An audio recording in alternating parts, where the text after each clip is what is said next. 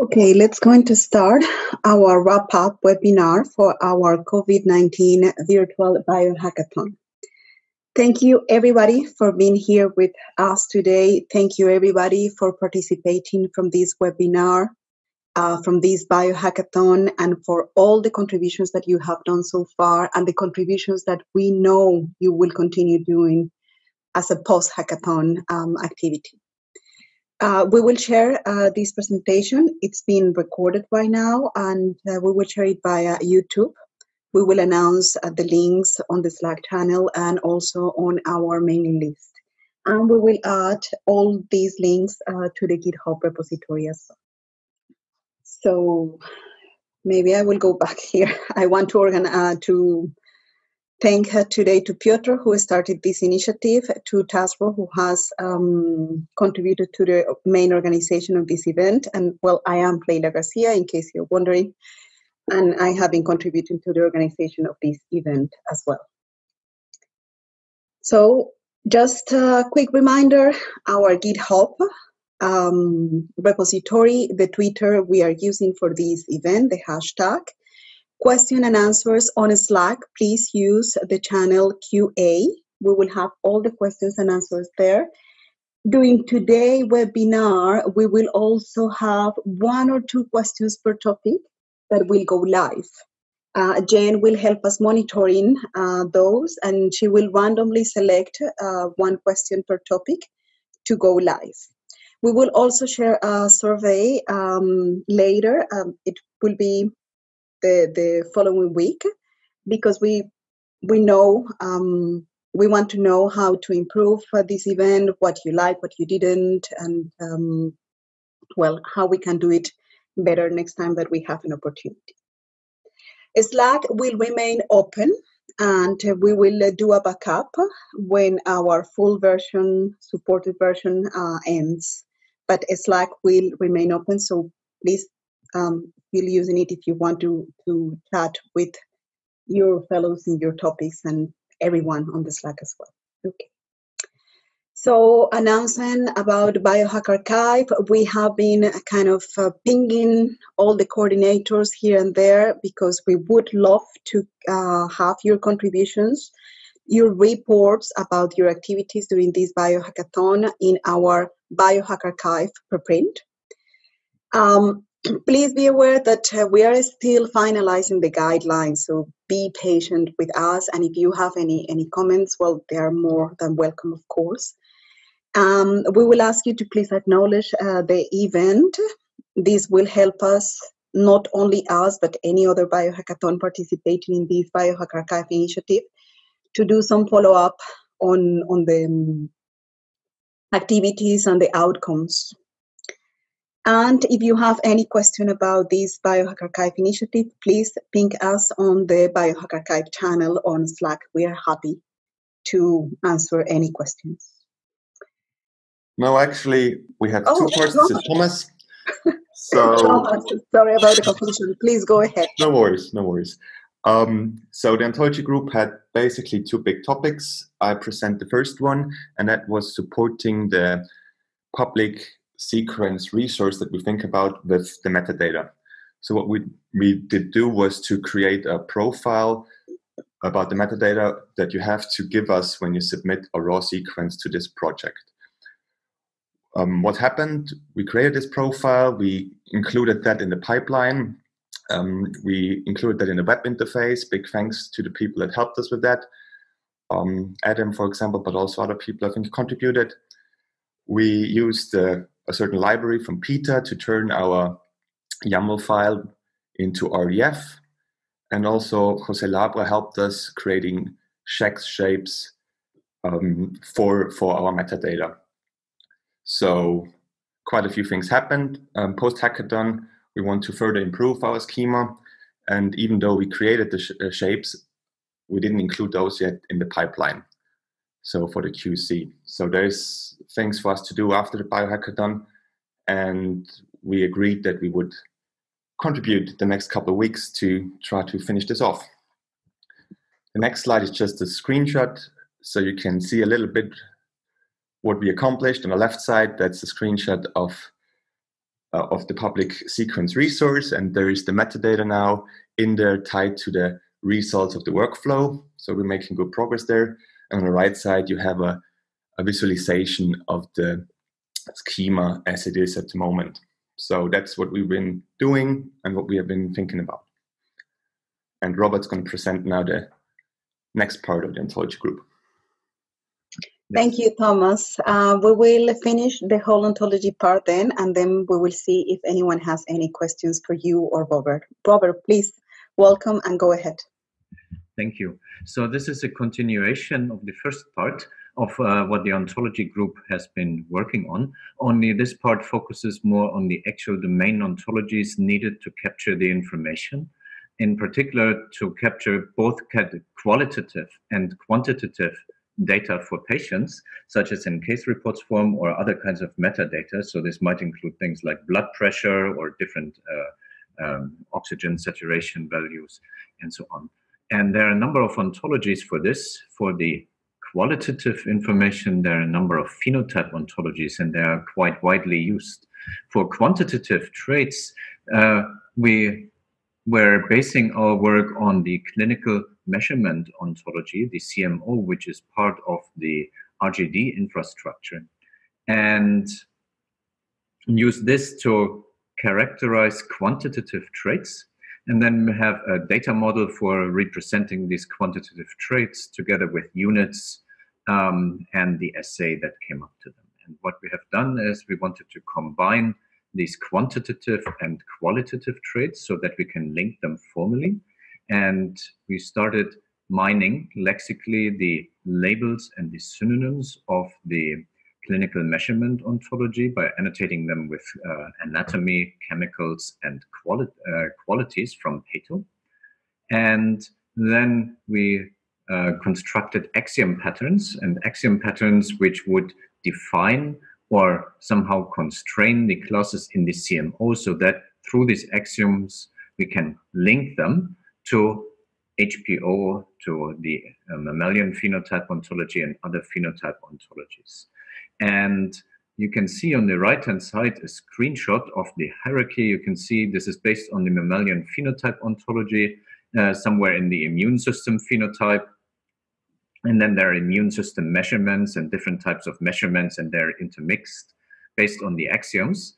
We can find, generally, we find the quantitative trait, and then it's refined by the qualitative traits, which is essentially the value being increased, decreased, and the trait itself would be represented using a data model that we have also worked on. This extends the phenopacket standard, so this Global Alliance for Genomics and Health phenopacket standard. And we have a schema where we can take these quantitative measurements together with the qualitative measurements and make them a part of the submission. And the next work is still to incorporate the schema from the first 2 slides of the ontology group, extend the schema so that we can put this data model applied directly within that and add this quantitative information.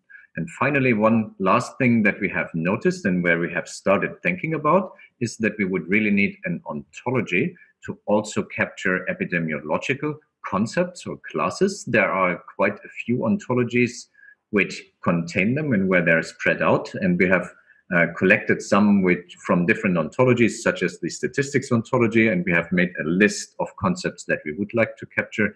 These are also quantitative traits, but they're quantitative traits of populations, not of individuals. And we are considering applying this same model also to populations in order to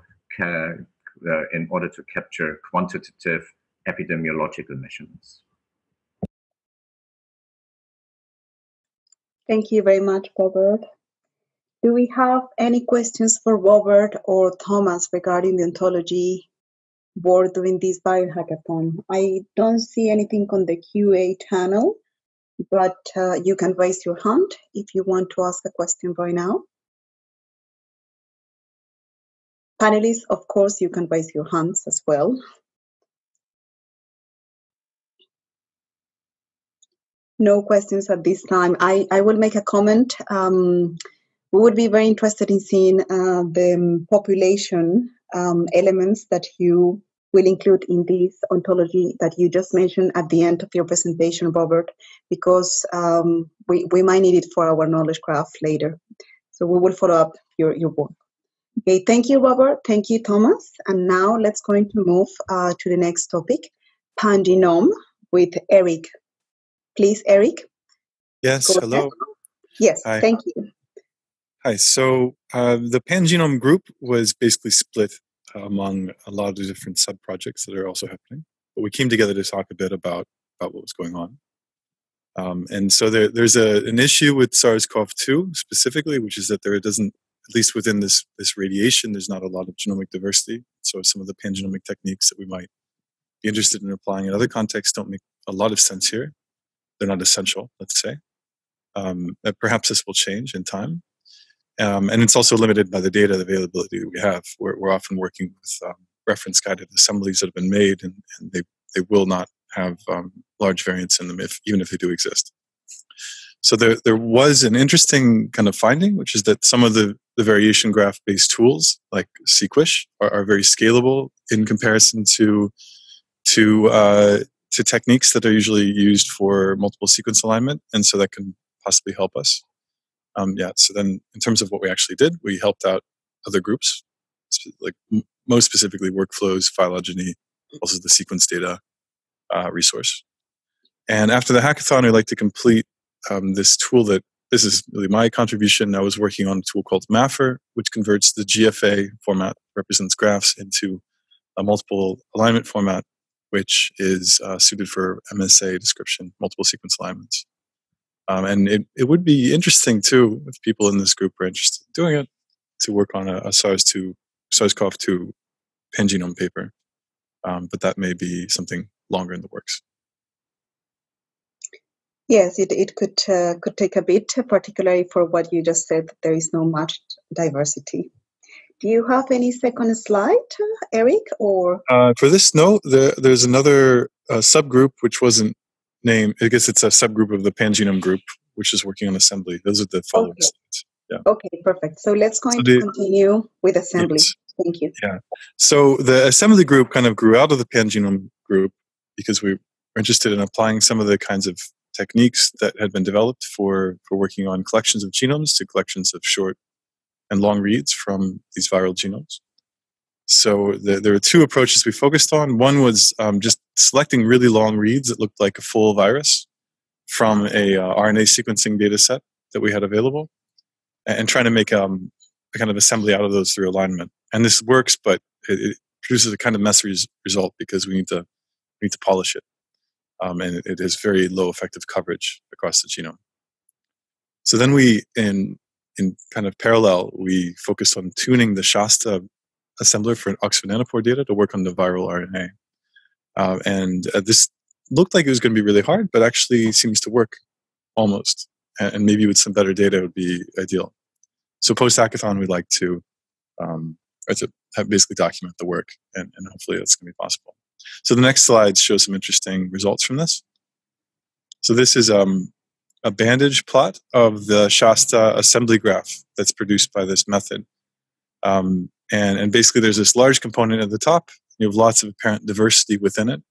Some of those bubbles are kind of artifactual due to very high read coverages in part of the genome. And then you have this long tail, and that's where the coverage becomes lower. And then it breaks, actually, and then some of the segments below represent parts of the viral genome as well. So on the next slide, there's a description of that. So we can see on the left is actually the reads across the reference assembly. Just to show you what's happening, there's just very few reads actually covering the whole genome. We mostly have them in one end.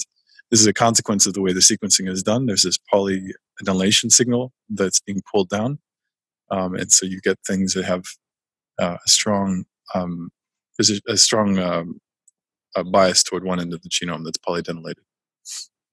And the other two figures just show one is an alignment-based visualization of the same in the middle, and then the other like a dot plot, and then the other is an alignment against the pangenome, or rather against the alignment of contigs from the assembly against the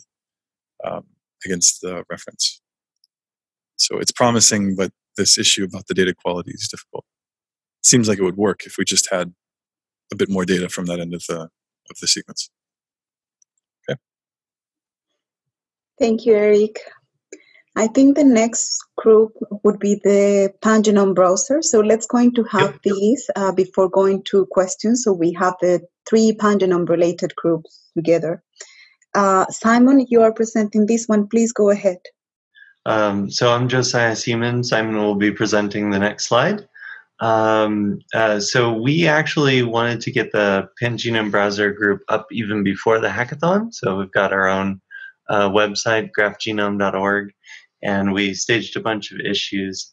And so we had a really productive hackathon. So it was really great to have everyone.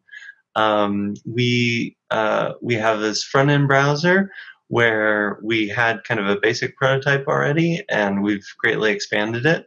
We've added the ability to see individual nucleotides inside of the browser. And then basically what the idea here is that we're looking at graph genomes. And so these links that you're seeing, these colored arrows, show rearrangements in this case a viral pangenome. And then we're also working on, Jorg was working on coloring by provenance. And so the idea is that we'd like to start being able to track where different viral assemblies came from.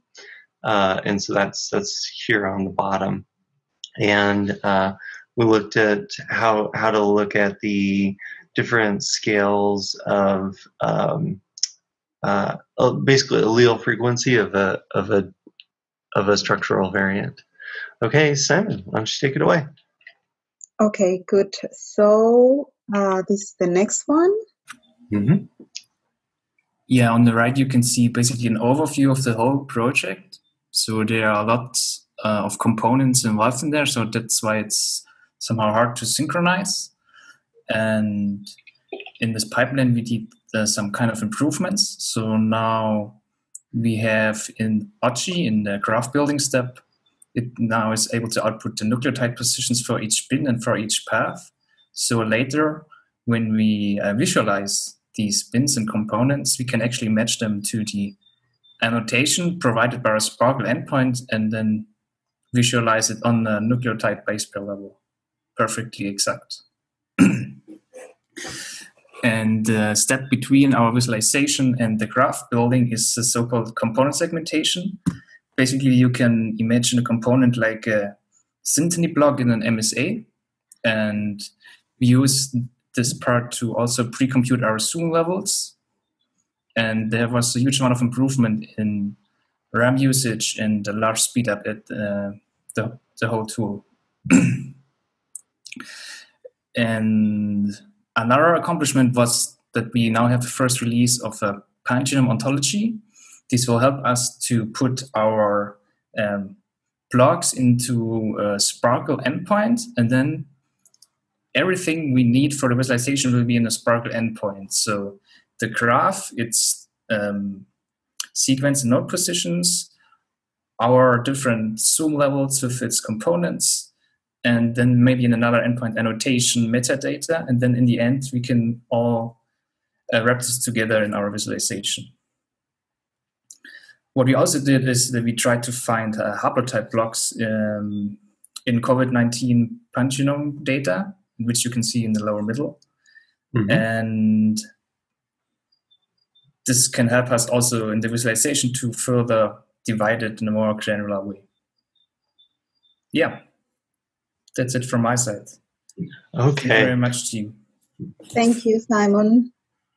Do we have? Yeah, yes, we have one more slide here. So the long-term goal for this is that we want to create a browser that's capable of giving lifetime update for all of the COVID-19 data. So right now we have the ability to do SNPs, rearrangements, any kind of sequence variation over thousands of individuals, and it's an aligned pangenome. So we've got sequence covered, but we also want to see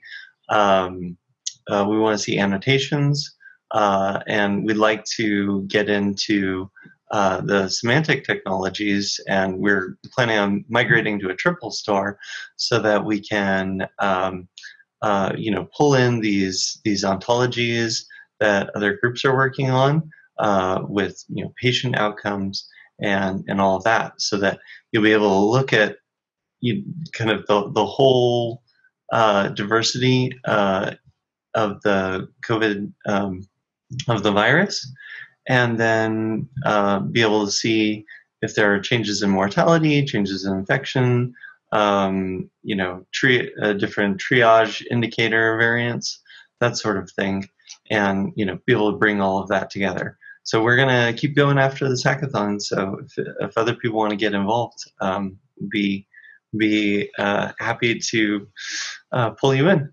So we're really hoping to hear more from the public sequence resource people, the metadata people, maybe even machine learning, because we need more conclusions to display along with our sequence. Good.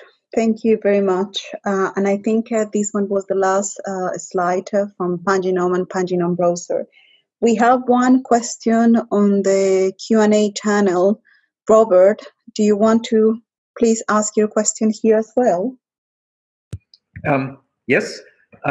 So I was just wondering what the purpose, so where will this pangenome ontology play a role, and how is it going to be used, and how will it interoperate with other ontologies in that domain, such as Faldo or so? Simon, you want to take this question? Yeah, I can try. So currently for these variation graphs like VG, there already exists an ontology. And what we can do with that also is, for example, just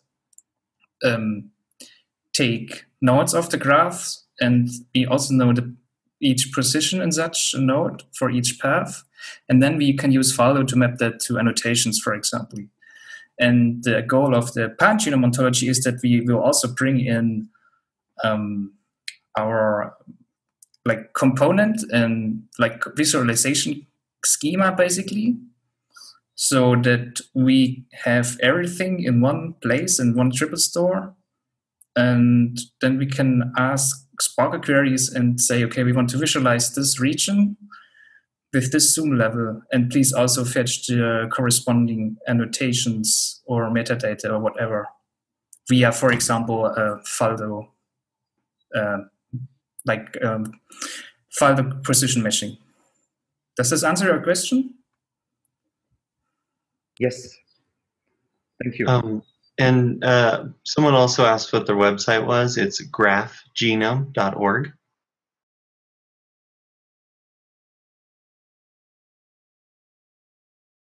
Okay, thank you very much. I will take the opportunity to make an invitation. Everybody here, if you have genome sequences regarding SARS-CoV-2, or any other group that has such sequences, please invite them to contribute to public resources and deposit their sequences there so we can all do analysis on top of it. Thank you very much. Let's go to move to the next group, workflows, with Michael Crusoe. Yeah, I can go ahead and talk. And if you get a chance, it's been requested we refresh the slides, though I don't need them refreshed. Yes, of course. Thanks so much. So we successfully delivered the CWBL and Arvados webinars. The CWBL webinar is up on YouTube, and our Arvados one will be there soon. You can access it over IPFS for now. So thanks to everybody who attended and asked good questions.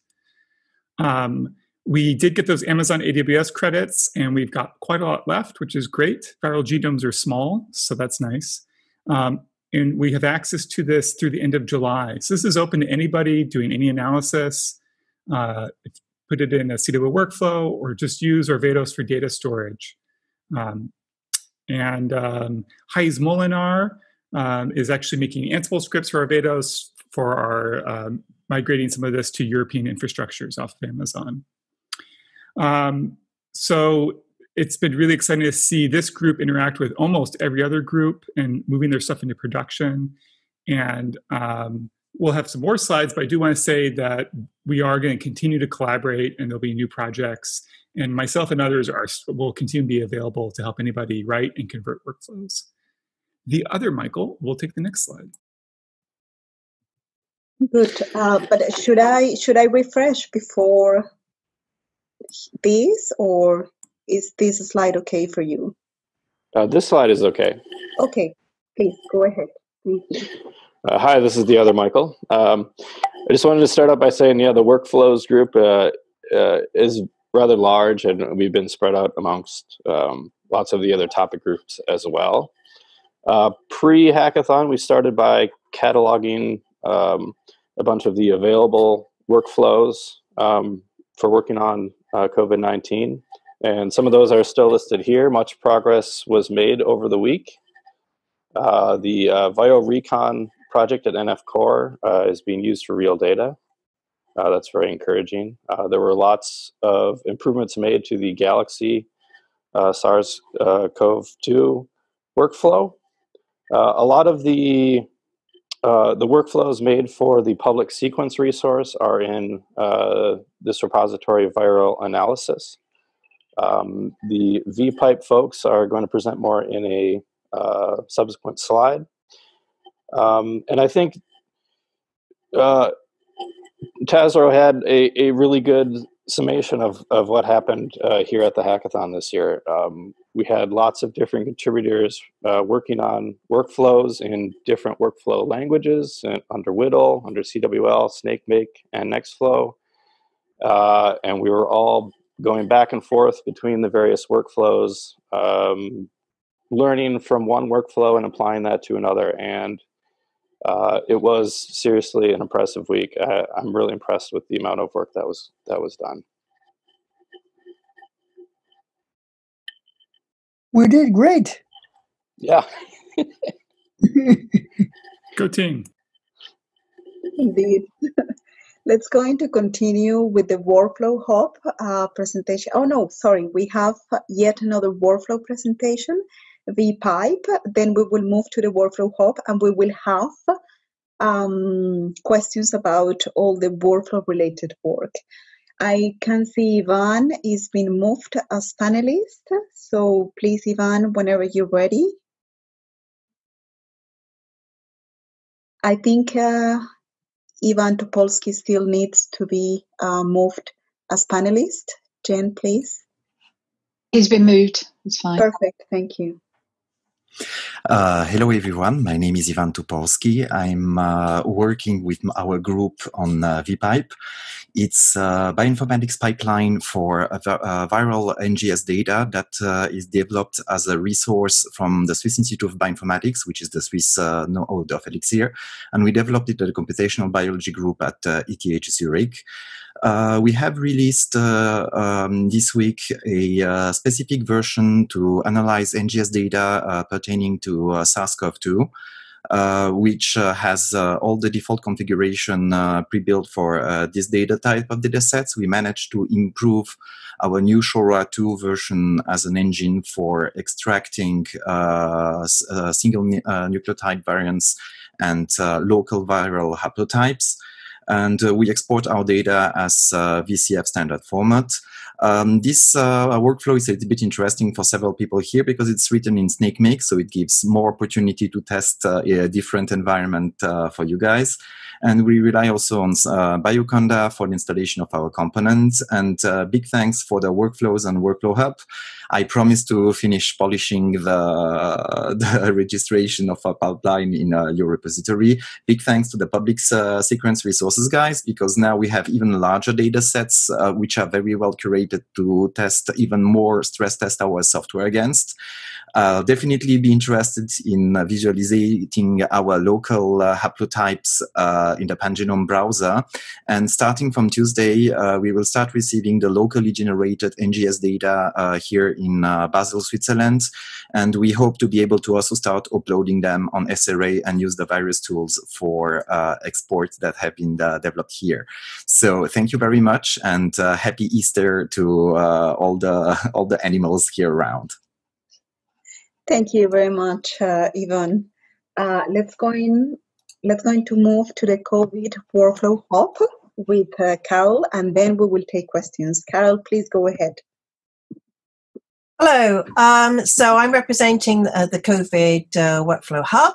Our aim was to build a registry for COVID-19 workflows and to gather all those workflows you just heard about and the metadata. We were building on a minimal viable product we built previously, which was very much a development-y type environment. And our metadata is based around the common workflow language that Michael mentioned, RO Crate, which would have been mentioned by Mark in the first presentation, which is a way of doing metadata packaging, and bioschema profile markup. So we had stand-up meetings every morning and afternoon. 21 people joined in over the week, and we had representatives across Europe chiefly. And we have 34 pages of manipulative records of what everybody did. So I think we did a lot. Next slide. So the achievements are, we have a team. 19 people very actively contributed, and we have a hardcore team of 13 people who are going to carry on. We delivered a hub with workflows in it, and this will stay in production. It has Galaxy workflows, so we generated the abstract CWL for those workflow descriptions, and we have SnakeMake, VPipe, thank you very much, Ivan. We have some guides for how to register and support basic curation tasks. We acknowledge Nextflow, CWL, SnakeMake, Galaxy, and 9 workflow types, and you can upload arbitrary scripts into it as unrecognized types. We've been debugging various CWL tools associated with the workflows, so SnakeMake turned out to be a bit thorny. Galaxy still has some issues to do with recognizing what is an output. And we also are linking up with data files. We had to revise the bioschema workflow profile, particularly to separate out the metadata for registration versus metadata for workflows. And we're now steering the search engines like Google to the bioschema, the schema markup in this hub rather than our development hub thread.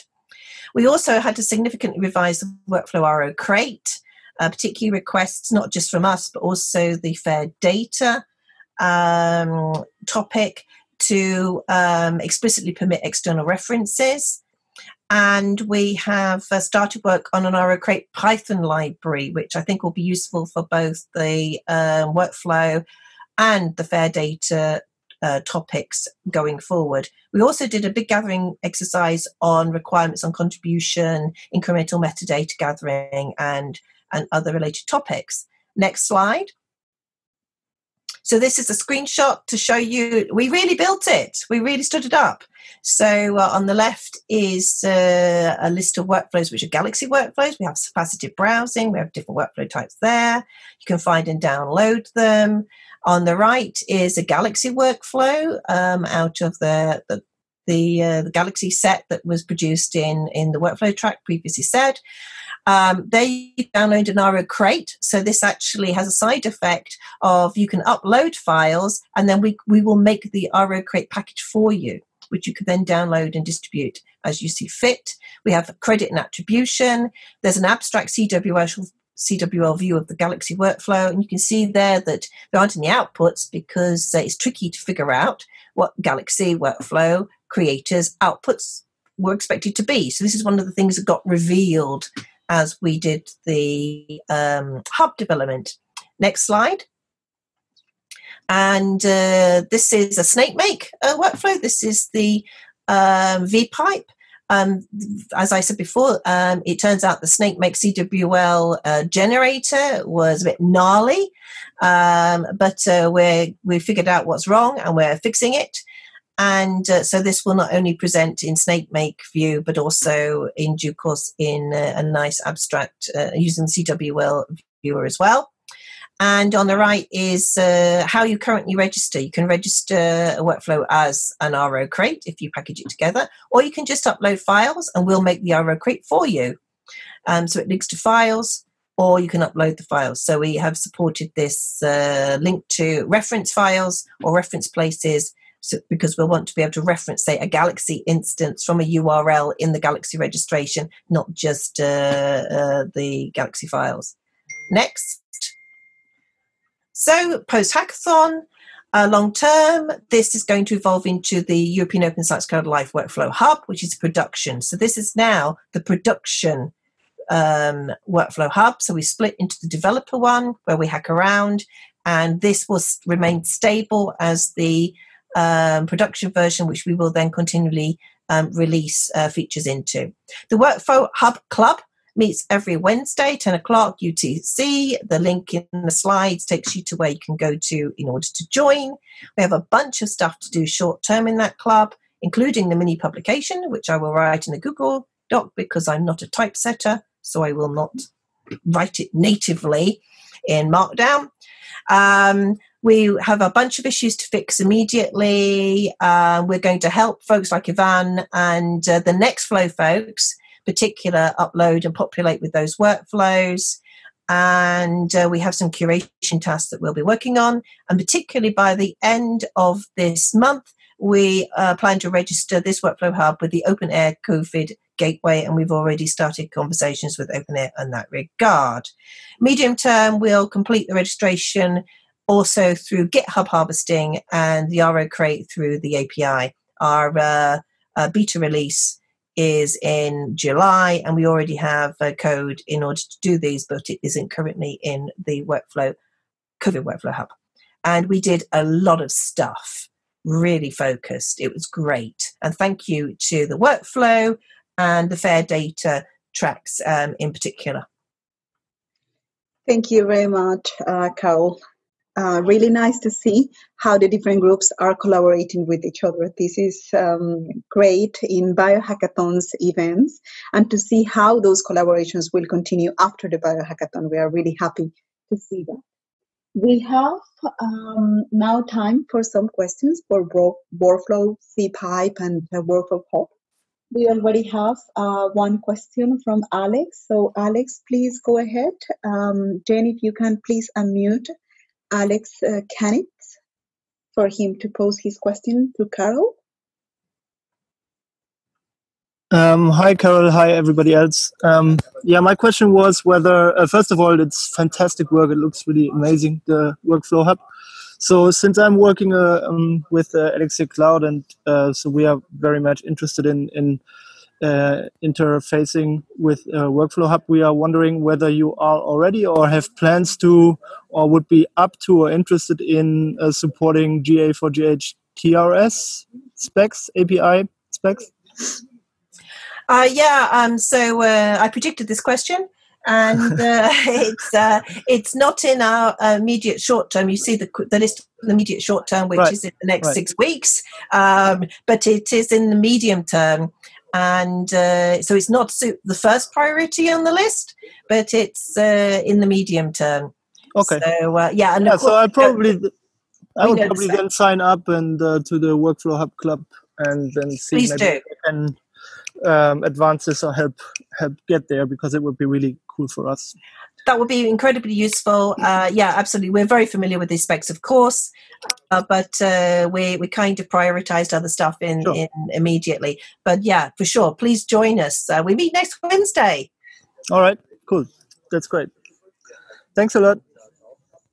Thank you. Do we have any other question for Workflows group? There was a question about the Amazon credits, and I think we added Peter Amstutz to answer it.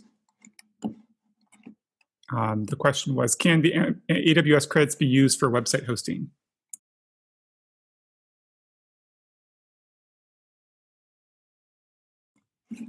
Hi, yes, probably. Yeah, to contact me, and we'll see if we can set up a server for you. Good. Thank you, Michael, for posting the question, and thank you, Peter, for your answer. So I think we can move to the next slide. Just in case anyone needs it, I'm going to refresh quickly here before going to the next one. Am I refreshing? Also, Layla, Mark is joining the meeting. Oh, perfect. So let's go to move to FAIR data. That's amazing. here. Yeah, sorry. I had a little knife emergency when I was making my lunch. And delayed Don't me. I worry had to go to about the it, pharmacy. Mark. I had to go to the pharmacy, but couldn't get back in time. Sorry about that. No problem. Please, Mark, go ahead. Okay, so again, apologies. So we've had, I think, a fairly successful hackathon. A lot of it was related around the RO Crate spec, but it moved very quickly, and we were able to, together with the workflow people, especially with Stian, update a straw man, at least, of the spec that would allow both file system based and also virtual containers. And I made some tweaks to the Ruby libraries, and so did Finn Bacall, and we generated for the first time a completely virtual RO Crate yesterday, which describes all of the GenBank sequences that in a sparkleable way. So I sent the query out to a couple of the groups. We've now got the national data sets from Spain and Italy verified and in an RO Crate. As I said, we've got the GenBank coronavirus sequences. There's a PXD 107710 proteomics profile. We have to thank Phil for that. I don't know what that means, but he was using frictionless data to describe the internals of that data. So we're using crates for the outermost layer of metadata, and then frictionless data for the inner metadata. And we started yesterday working with the gene expression team to start collecting all of their inputs, outputs, and workflows in a fair manner. So that's ongoing. How far did we get? Well, we're quite a small team, and we're spread among other teams. And I was sort of thinking this morning, verification is kind of tedious and boring.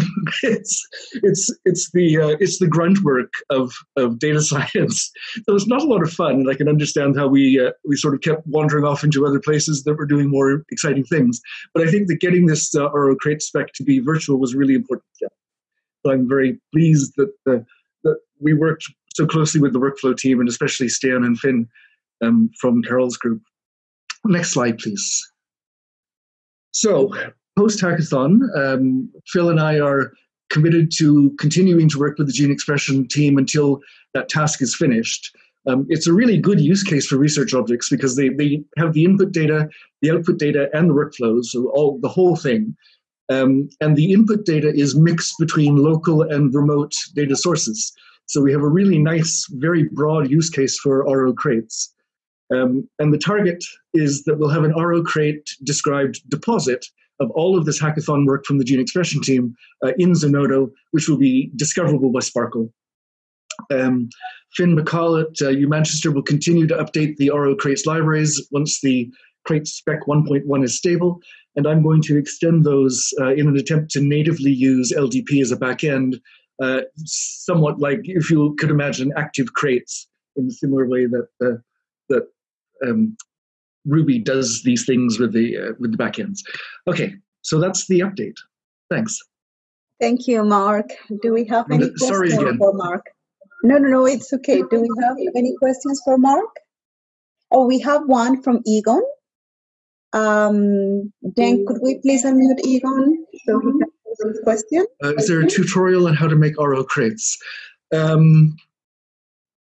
Is there a tutorial? Stian, is there a tutorial? We didn't create one. My code, because all of the crates that I was making were almost entirely remote. My code is pretty hacky because I'm getting around little blocks using the libraries that were never intended to be used that way. So I didn't make a tutorial myself, but Stian and the RO Crates team may have one somewhere that I'm unaware of. Good. Okay, if anyone from the RO Crates. I'm from the RO Crate crowd. Please Yes. So, and as Stian and Finn all work for me, I can do things like say, yeah, I will make them write a tutorial. So So I think this is a good idea. And there's also not only that, but we're also making a Python library, Egon, for RO-Crate, not just the Ruby library. And as part of the Python library activity, we're including the tutorials. So I think this is a priority that I'm going to take back. Thank you, Carol. Okay, so I think we got our question. Do we have any other question for Mark or Fair Data?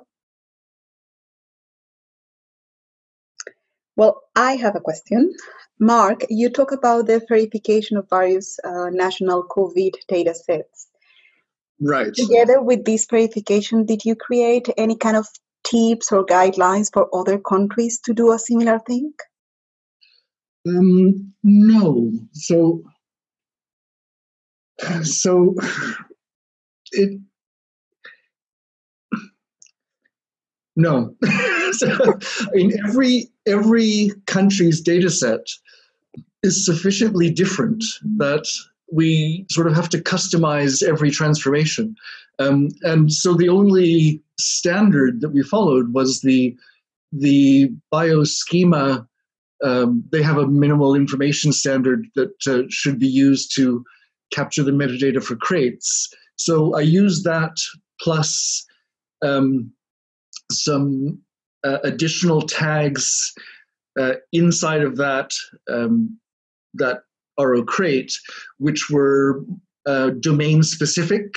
So coronavirus as an ontology term, clinical observations, hospitalization, mortality, ontology terms like that are now included in the RO crate. It's not actually part of the RO crate spec. So I guess that would be a recommendation, but that wasn't something we formalized. Mark, maybe I can add something. It's about that topic. It was an interesting action. I created a JSON data package for the actual report, so we can mark up each of the field with the schema.org tags, which have been released by Dan recently, just for the occasion. So in a way, even if there is a slightly difference in table, we can have the RDIF typed for each of these matrices that are coming, and that could be a recommendation that we could issue. It's not perfect. There are gaps we identified, for instance, because they are based on the CDC tables that was published. And interestingly, there are gaps in terms of they don't report to the location of things. So, but that could be the recommendation we could make. That's at the frictionless data level, yeah? Correct, yes. Yeah, okay. Okay, thank you. So we can see, based on these comments, how difficult verification is and how important it is as well. Mark, thank you very much for your presentation. Yeah, Let's going to move to where we were. So, yes, machine learning is our next topic. Philip, please go ahead.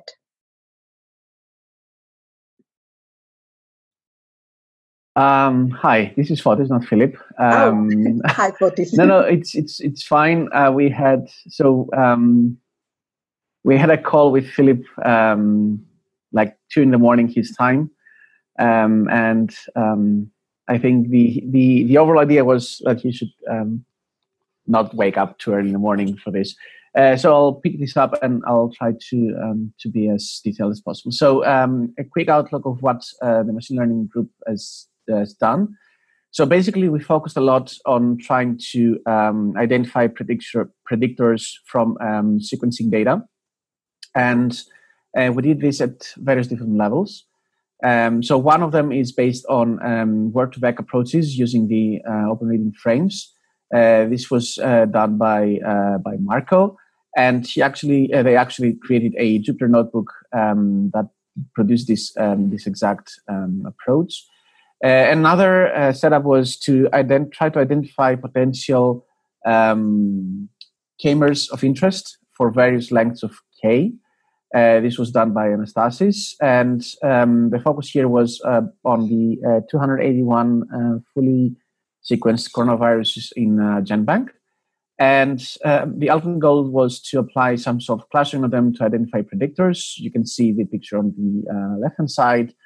It's a first analysis. As you can see, a lot of the k-mers, which are columns in this instance, have a very similar profile. So focus on the next step is to try to figure out predictors from that. Another approach done by Philip was to identify potential predictors and features based on secondary structure, again, using the open reading frames on that. It was a quite interesting approach because there were some persistent secondary structures that sort of emerged. Again, something to be fed into an analysis process from later on. And another approach done by Justin, if I recall, was to focus on the epitope and try to identify those features and put them in as input for different clustering approaches using T-sign, UMAP, and so forth. Again, there we prepared a set of notebooks that sort of showcase how this analysis has worked. The ultimate end to that is to have a set of predictor data tables that can be used for further analysis, be they on ORF-based, epitope-based, or stakeholder structure-based features. Next slide, please.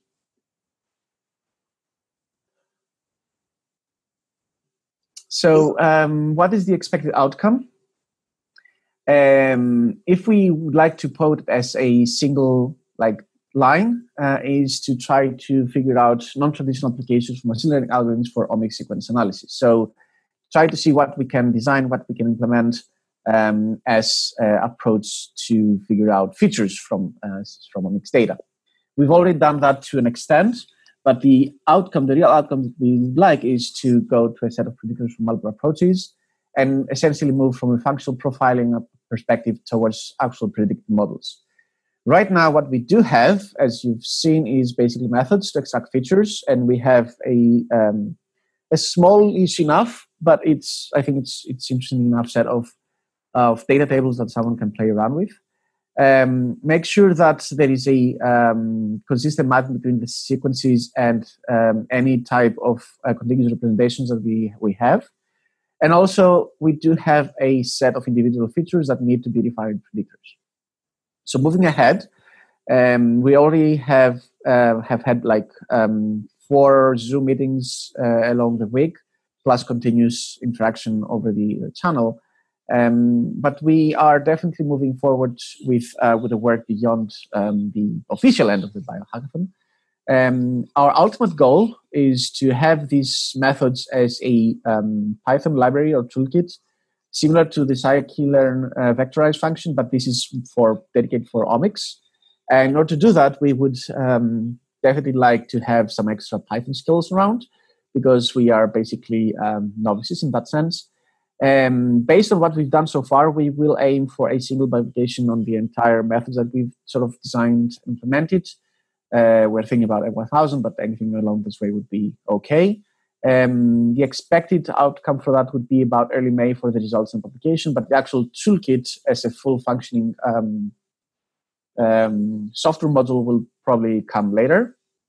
And we already put a lot of this information as a single report in our repository, still in draft, but this should be done somewhere over the next week or so. And that's it. Thank you, Fotis. I think the next one is biostats. No, so let's go into see if anyone has any question for Fotis regarding the machine learning topic.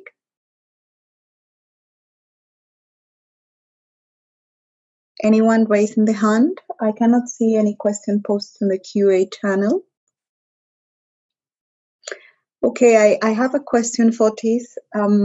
At the very beginning, it was mentioned that one of the possible topics of this machine learning group would be on X-rays and images to compare lungs on COVID patients against lungs on patients suffering from other respiratory diseases or coronaviruses.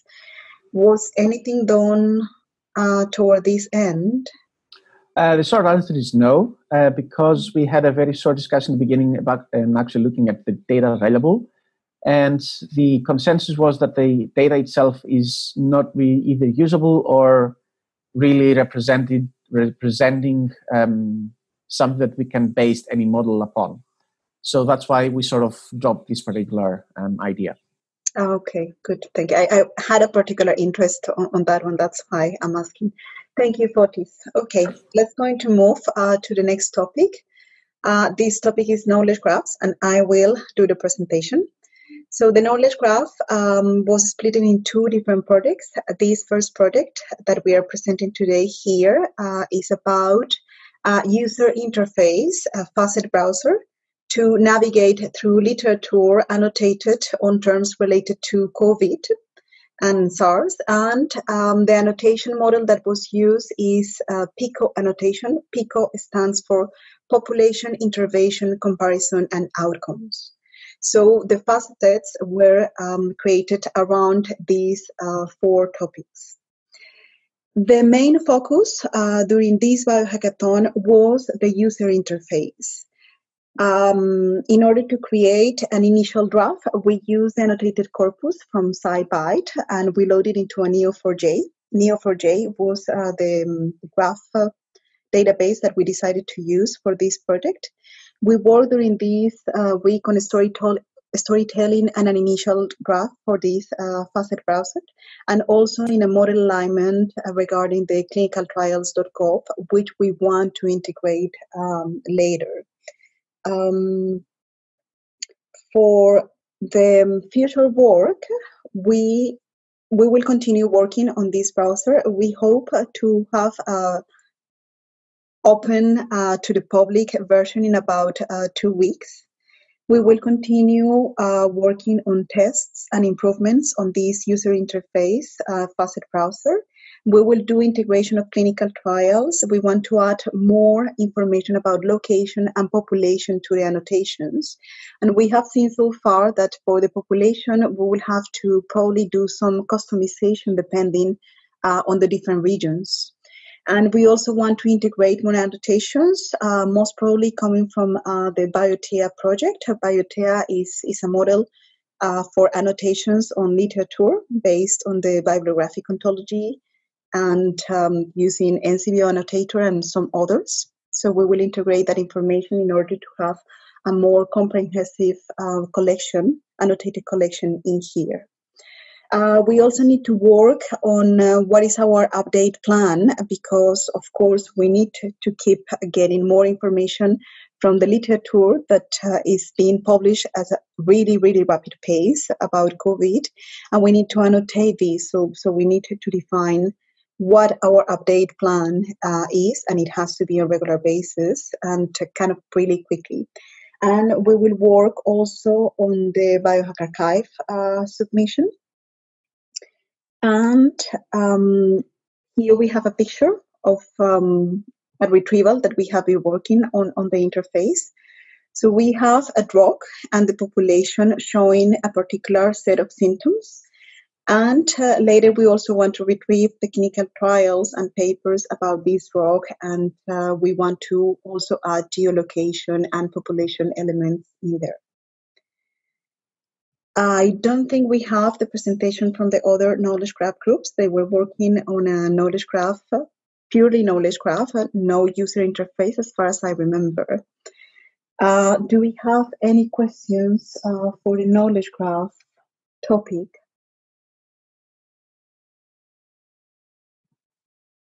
Okay, I will not ask questions to myself, so let's going to move to the text mining and analysis group. I don't know, maybe we should move to the next one. Yes, I suppose. Hello. Let me go quickly through here. Okay, this one says project 2. I hope project 1 will come later, but let's going to start with this one. Thanasis, please go ahead. Hello. I just kept the numbering from the previous presentation, and that was the second project of the text mining and analysis group. Anyway, let me remind you, our project is relevant to applying topic modeling algorithms on COVID-19 texts. As I said on Wednesday, we had completed the data collection, gathering all the abstracts from the COVID-19 dataset that contains publications that are relevant to COVID-19 and also to other coronaviruses.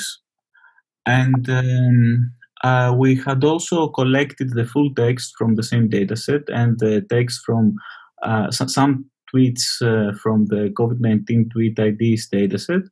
Our original plan was to also apply the same processing on these datasets. However, we will not manage to do it in the context of this hackathon. We will keep them and test them in the future, in the near future.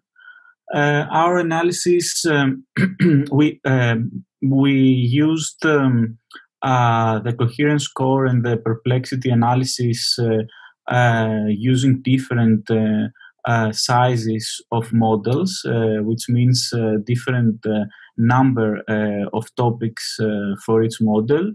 And we used two collections of the dataset with abstracts. The first one contained all the abstracts, while the second one only a subset that contains articles published in 2020.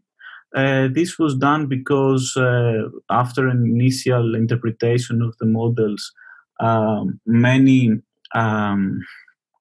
others told us that some of the topics are not very relevant to the current outbreak. So we created this second subset just to have a more focused collection of texts that are about the current outbreak. And based on the analysis of coherence and perplexity, we found that 40 topics was good for the collection with articles from 2020, while 60 topics worked better for the whole collection. The results we also implemented a web interface and that visualizes these two models, and all the results will be described in the relevant bioarchive paper and will be available on our GitHub page. The link is on the slide. So after the hackathon, we plan to use the rest of the datasets we have collected and also some others, and also apply different configurations of the LDA algorithm. For example, for now, we just used topics that are in the back of words form, and we will also test DFIDFs. And also we plan to apply different topic modeling approaches like hierarchical LDA. Do you have a next? Okay, so for this one, we will move to the next presenter for text mining, who is Juan Banda. Thank you, Thanasis, for your presentation. We will delay questions for the whole text mining groups to the end of the different presentations that they have. Juan, please go ahead. Thanks, Layla. Yes, so the first project that we were working on during this biohackathon was the identification of symptoms in Twitter users. And basically because we're trying to quantify, how many users are claiming symptoms. Obviously, those are two very different questions with extreme degrees of difficulty between them. But what we achieved during the hackathon, we basically, from the 150 million tweets we had, we kind of generated 300 plus million annotations, which it becomes a little bit unmanageable at that point. And we annotated using a dictionary that uses SNOMED, Mesh, and all this other ontologies. So what we decided is like, okay, fine. We've seen that other groups, especially EHR, hospitals release their sets of common symptoms based on mining their EHR notes. So we took those lists instead and actually used those to narrow down to see if they match. And actually, they match pretty well. So it's common that, a lot of those symptoms are appear in the EHR, or people that go to the EHRs, they get documented, but also we find them people talking about those on Twitter. So we did manage to find around 440,000 unique users that mention symptoms. Again, this is step one. So we needed to identify who mentions them. However, the biggest step and the stuff that is coming up next is that we actually need to go through those users, mine their, timelines, and actually ascertain if they actually had them themselves, or they were just mentioning, they saw it on an article, they were quoting somebody else. So we need to go back and do that. But at least, we were able to zoom in on a population that we believe could have, we can find what we're looking for. So whatever is post-hackathon, we need to collect additional data for those users. We need to provide, obviously, manual review and annotation, and then build the models to actually annotate this ascertainment of, people's having users. And we want to expand the chart term list because we do find hundreds of other symptoms that were not mentioned in the, frequent EHR list that might be of importance. So we're actually looking at that. Going to the GitHub, you can actually see more details. You can see the code we use. We can see the dictionaries that we were using. So feel free to do that. And also the bioarchive thing is underway. Good. Do you have a following slide, Juan? Yes. Should I know? Oh, perfect. Yes. Yeah, so the other project that we were doing, this was headed by my PhD student, Ramya. She was looking into trying to characterize the information or misinformation around potential treatments. This is a hot topic issue because, at least here in the US, our president has been recommending a certain drug that, without considering it too much, at least with no medical background. So we were trying to see if we could track that, and we can track it, to which tweets or which news articles, were influencing people the most. So we went off, and since my PhD student works in identifying drugs with tweets with drug mentions, we had she was did her thing and identified around 1,900 unique drug terms that people were talking about, and around a million tweets. So if you notice, it goes from 150 million to 1 million very quickly. But this is normal, as other researchers have shown. The prevalence of tweets that actually talk about drugs is very low, and you can see that here. At least here it's a little bit. It's usually should be around 3%, but he's a little bit boosted up because and in our data set, because there were drugs that were led to believe people could take. So obviously the terms, the most frequent terms, chloroquine is the one that that's been touted the most. So now we're able to find that. However, we need to now validate where does that information is coming and what kind of thing are people saying on those tweets. So some people might be saying do not take. Some people might be saying, yeah, take it. I read here. So we're now in the step of, okay, we have this million tweets with those drugs. Let's see where the common thread of somebody retweeting somebody or some news article. So we need to validate the results post-hackathon, scale the experiments. We're trying to pick up more because there's a lot of misspellings. And the previous project, misspellings accounted for at least 1/4 of all the data we pulled. So we need to apply the misspelling stuff for drugs as well. And we want to, manually annotate some stuff, build some models later on. So we're at that stage as well in this project. Okay, thank you, Juan. I just will move to see we do have another text mining group. So let's have this one first before questions. So Jin Dong, please go ahead.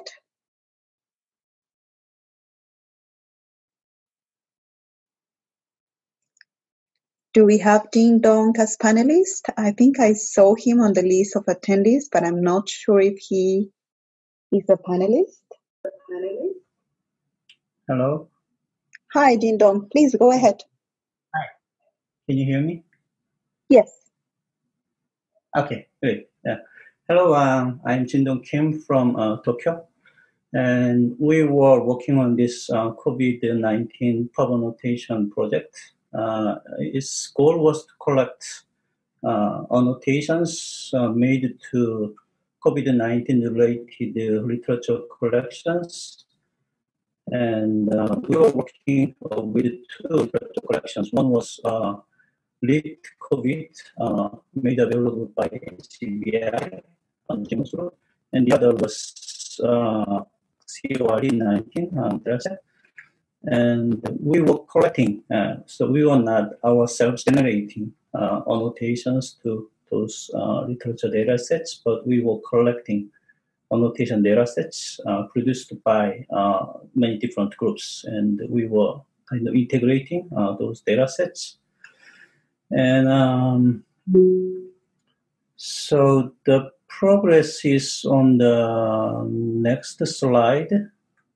Can you show, Layla, can you show the next slide?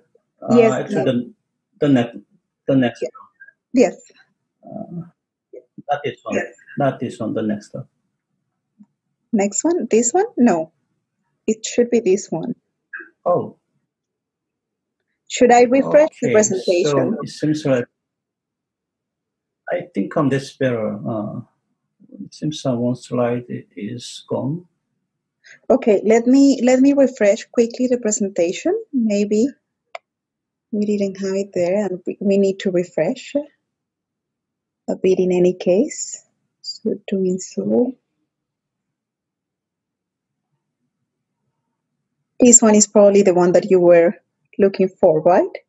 Yes. Right, right. Thank you. So this slide shows those annotation data sets we were working with. So various annotation data sets like cell lines and discourse elements, biomedical term normalization, and we also had another PICO annotation data sets contributed by University of Melbourne, and pub data annotation and epistemic statements. So some of them are already on pub annotation, and some of them are on their way to pub annotation. And the next slide shows a simple example of searching over those annotation data sets. This is really a simple example of search. So it shows it's a Sparker searching for SARS coronavirus mentioned together with anatomical locations. So every annotation data sets uploaded to pub annotation will be converted to RDF, and they will become searchable using Sparker. And so this is the current state, and so we planned to make the first official release of the data set actually on today, but it was delayed, and we are now aiming at making the first release of the data set next week. If you go back to the first slide, I'm sorry. Okay. We have a homepage and the mailing list, so if you want to be informed, please look at the homepage and subscribe to the mailing list. That's it from me. Thank you for listening. Thank you, Ding Dong.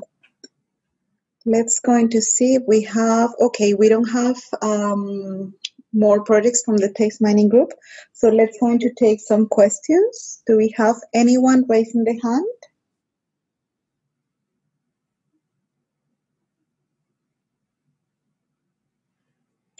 I have a question.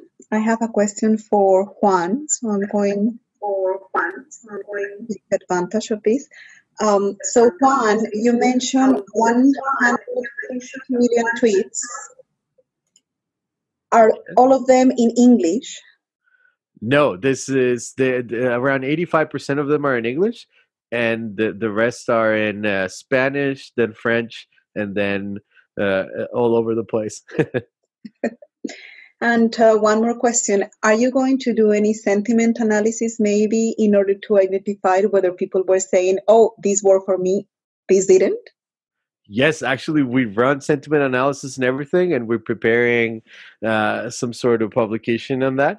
So yeah, that's a very good question, and it should be ready soon. I'll send you the preprint when we have it up. Okay, thank you, Juan. Any other question for the text mining projects?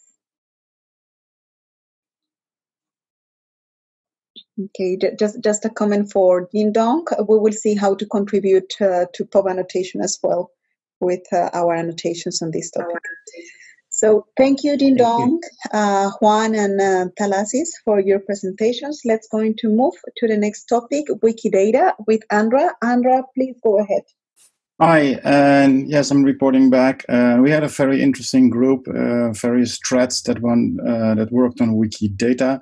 Wikidata being the linked data repository of the Wikimedia Foundation, who also hosts Wikipedia.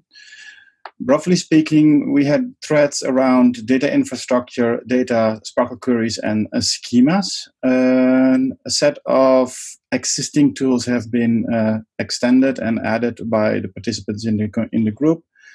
We converted and aligned datasets from 3 datasets, being Wikipathways, Complex Portal, and the ICTV virus taxonomy with Wikidata.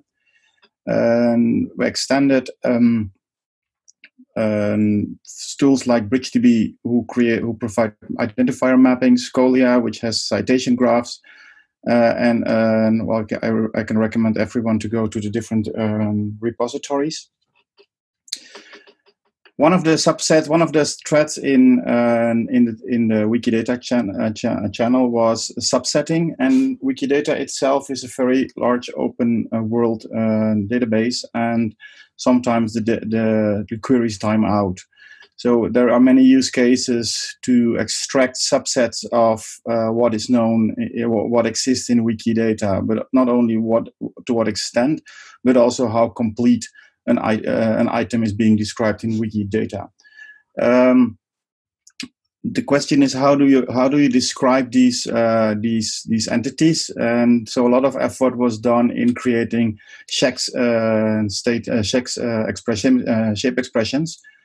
And there were various shape expressions described, being on preprints, hospitals, viruses, etc., etc. They were either created manually, where a group of domain experts just sit down and write those shape expressions, or they were extracted by various tools that exist, such as Shaxer and Shape Designer, that takes a subset of a graph and then extract the shape expression from that set, and then the audience prune that in a better schema description. However, it takes a bit of time for people to. It takes a bit of time to learn shape expressions. So for the subset abstraction, we didn't want to rely too much on shape expression, but would actually like to collect as many definitions as one can find. That can be a shape expression, but it can be bioschemas, or that can be a set of Sparkle queries. So for that to create, we started a Wikibase on a platform which is called wikibasestack.com, where one can create Wikibases, being the schema Corv. And what the schema Corv does is it collects all the schemas, whether that's a shape expression, a Sparkle query, or bioschemas, and points to the data sets and the and possible queries. Furthermore, two other shape expressions, two other Wikibases were created. One being, let me check, it's one for the viruses, where we want to describe the virus taxonomy as complete as possible before we push it to Wikidata. And the third one is one on preprints. Future step is that we're going to develop the Wikibases as they have been. We're going to mature the different shape expressions, and we're working on the HackMD which will be the final report of our developments this week. Next slide, please. Here we see some screen dumps. So on the left, there is a screen dump of the preprint Wikibase. In the top right corner is a visualization of a shape expression that has been described during this week. And then to the bottom, there is a pointer to the Wiki Pathways portal with some elements that have been added in this session. Next slide, please. This was my first hackathon where I brought my kids along, and they actually participated, and they have provided to the to this hackathon community these logos, which are up for grabs and reuse. And this is how they viewed what I was doing this week. And that was my. I hope I have covered it all. I guess not, but. Thank you very much, Andra. Well, we always have the GitHub wiki pages to add more information there in case anyone is missing anything on these presentations, which can happen, of course. Do we have any questions for Wikidata people?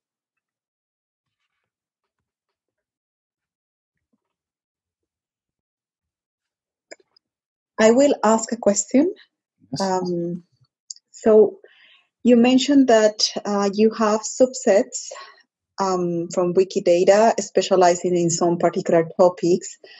How well the Federation queries work on them? No, we don't have those subsets. We are actually still developing the infrastructure. We have some preliminary prototypes that will take now. They only work on shape expressions, where you define a shape expression and it takes the shape expression as input, and it will then extract that subgraph from the graph. But that's where we are, and so we're still building the ways on how to describe those subsets. That was exactly what we wanted to do with SchemaCorv, to have a wiki in place where pointers to schemas, queries, and data sets, but we haven't touched on the completeness or how well they work within each other.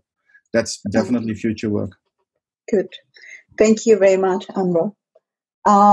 You have some comments on the QA, comments rather than questions. They are loving the logos.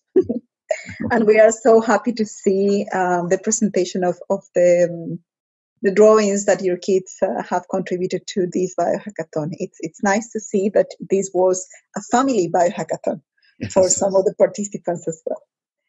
Thank you, Andra. I really enjoyed also the cats and kids that walked by when we had the different calls. Oh yes, we had kind of daily multiple meetings on our Wikidata group, and we had kids, family, pets around, and it was nice. Okay, thank you, Andra. Let's go to move to the next topic, biostatistics, and the presenter will be Janne. So please, Janne, go ahead. Thank you.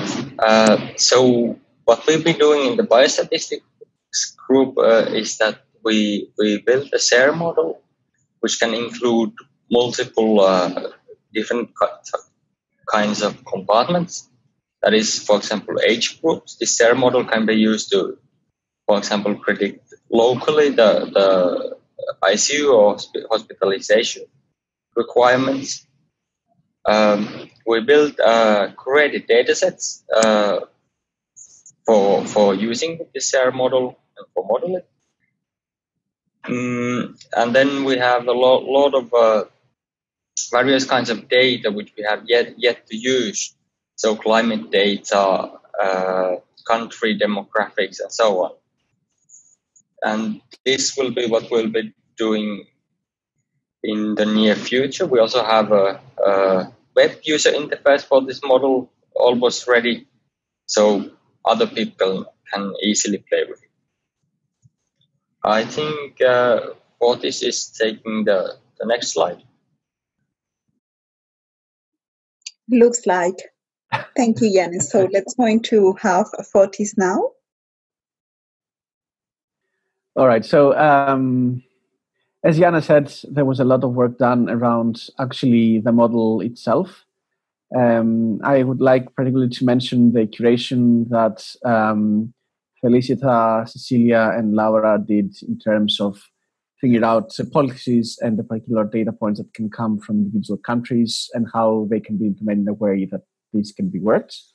And based on the presentations that have been done so far, I think that would be an interesting point to see how they can be sort of verified on one hand and actually can be reused for other approaches as well. But moving on to the expected outcome. So the first one is basically to extend the same model so that it can be applied for meta-populations. So this is essentially how a country can be split into counties and how they can have different characteristics, and they should be included in the model itself. A secondary approach would be to evaluate whether the simulation of the model itself can reflect the reality, so see if it can be used as a predictor. A key point is to see whether the simulations that we can do based on the existing data can lead us to an understanding of how the parameters change over time or across different countries or across different policies or across different climate or weather conditions, and try to see whether there is a correlation or a pattern between those two aspects. So the model, as you've seen, it's already sort of completed. The link to the repository is on the slides. A genetic algorithm fitting process that takes this as a black box and tries to do this sort of a parameter fix based on different data sets is almost in place. To actually run this for multiple scenarios and data points is something to be done in the near future. All of us have sort of decided that we will continue forward with that beyond the official end of the BioHackathon. We do have a draft of our process so far in the repository in the form of a markdown file. We do plan to submit the actual model itself as a JOSS publication in the near future, probably early to mid-May. And depending on how the model fitting and the patterns extraction works, and if we get a nice story out of that or any meaningful patterns to that end, we will also try to focus for a second article, obviously as a preprint as soon as we have something publishable, and a more a secondary publication from there onwards. And that would be it. I think you still have one more.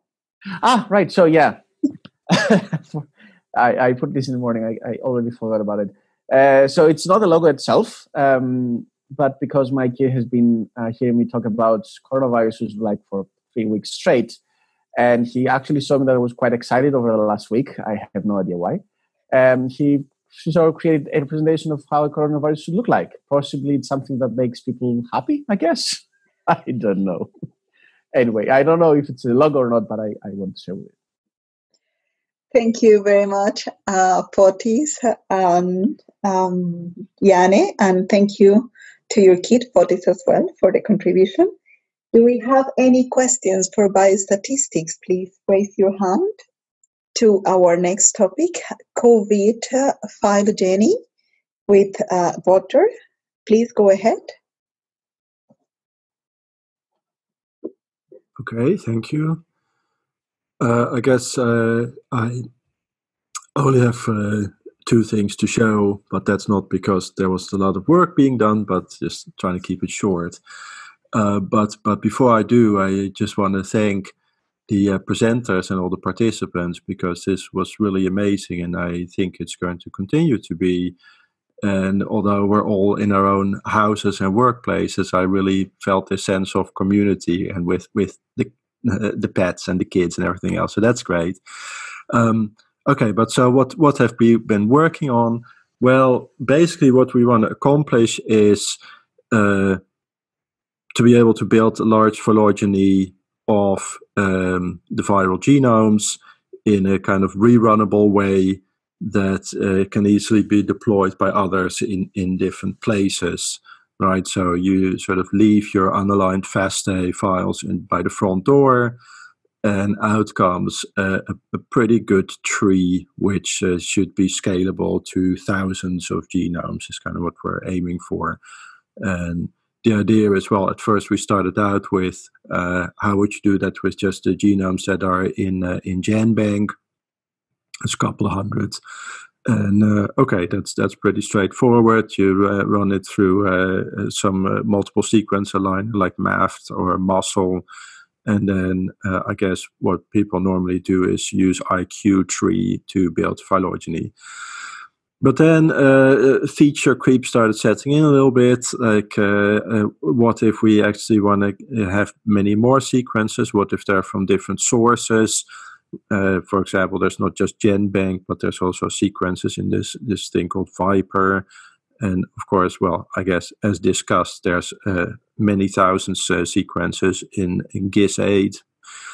And so can you lump all of those and then do a bit of cleaning up at first? So sort of deduplicating on accession numbers, deduplicating on sort of just redundant sequence data, because like this thing is there's very little variation. So a bunch of them are just exactly the same in different samples. And then filter a bit on length, because there's also some submissions that might be just fragments. So there was a little bit of a sequence cleaning pipeline. And then the alignment, well, it becomes kind of a bit of more of a scalability challenge when you're trying it out with like 5,000 genomes or something like that. So we did some coding to make that run remotely on the Cypress HPC portal. They made extra compute resources available for COVID-19 analyses, so that was very kind. And then to do that in a kind of divide and conquer way. So you first align different chunks that are just like kind of the right size to go through pretty quickly. And then you do profile alignments to combine them all in one super alignment. And we have that almost running, it looks like. But I guess there was to orchestrate that with the web service was a bit more work. And then the phylogeny will probably get running this weekend. And so then that little pipeline is in a Docker container and basically good to go. It won't be very computationally intensive locally, because this is delegated to this portal remotely. So you might should be able to just run that on a laptop. Then what's in the meantime is also going on, and Tazro did amazing work here to provide CWL. I guess, interface descriptions for nearly all of the steps. There's one more to go. And so what we're aiming for here is to have this Docker container done and pushed into Docker Hub, to have the CWL so that we can register the workflow at the workflow hub. And that kind of should be doable by the end of this weekend, famous last words, but probably pretty close. And so then that would be the first paper for the biohacker archive. But meanwhile, we're going to continue. There's a couple of different interactions that are relevant here. So on the front end, there's data coming in. So there's data that's basically already aligned from the pangenomes. And so we're getting pretty close to just have that in a format that we can ingest that. And of course, there's data coming in from hashtag public sequence resource. So that's kind of on the consumption side. And then on the other end, there's a bunch of downstream analyses that, and sort of this is further research beyond the initial preprint. For what we can actually do with the tree. So one of them is to combine these genomes, the genome data and the signatures of selection on the coding regions, with what the annotations on structures group is doing, because then if we don't know something about with these proteins and we know something about the signatures of selection on it, it's kind of a cool story to bring together. And another thing that's, I guess, just a very obvious step to make if we have this tree building pipeline, is that this sort of preprint or paper came out on Virological by, I guess, Andrew Rambo and Oliver Pybus and Eddie Holmes, who developed for the British data this kind of classification system for the major clades, and it would be useful to just apply that logic to this larger superset of data so that you can kind of tell in which groups these different genomes come out, just as kind of like a language to talk about the different strains that are circulating. So that is a little bit more for the future, but for this preprint and just getting the basic workflow going, well, on the Git repo, we've sketched out a little pipeline, or different issues organized towards a milestone, which is going to be like a week from now. We think we're good to go with just getting that preprint out, and then we just keep working going forward and keeping this conversation going. So that was my main thing to mention or to report back. And I guess one more thing is, as we advance to next slide, thank you.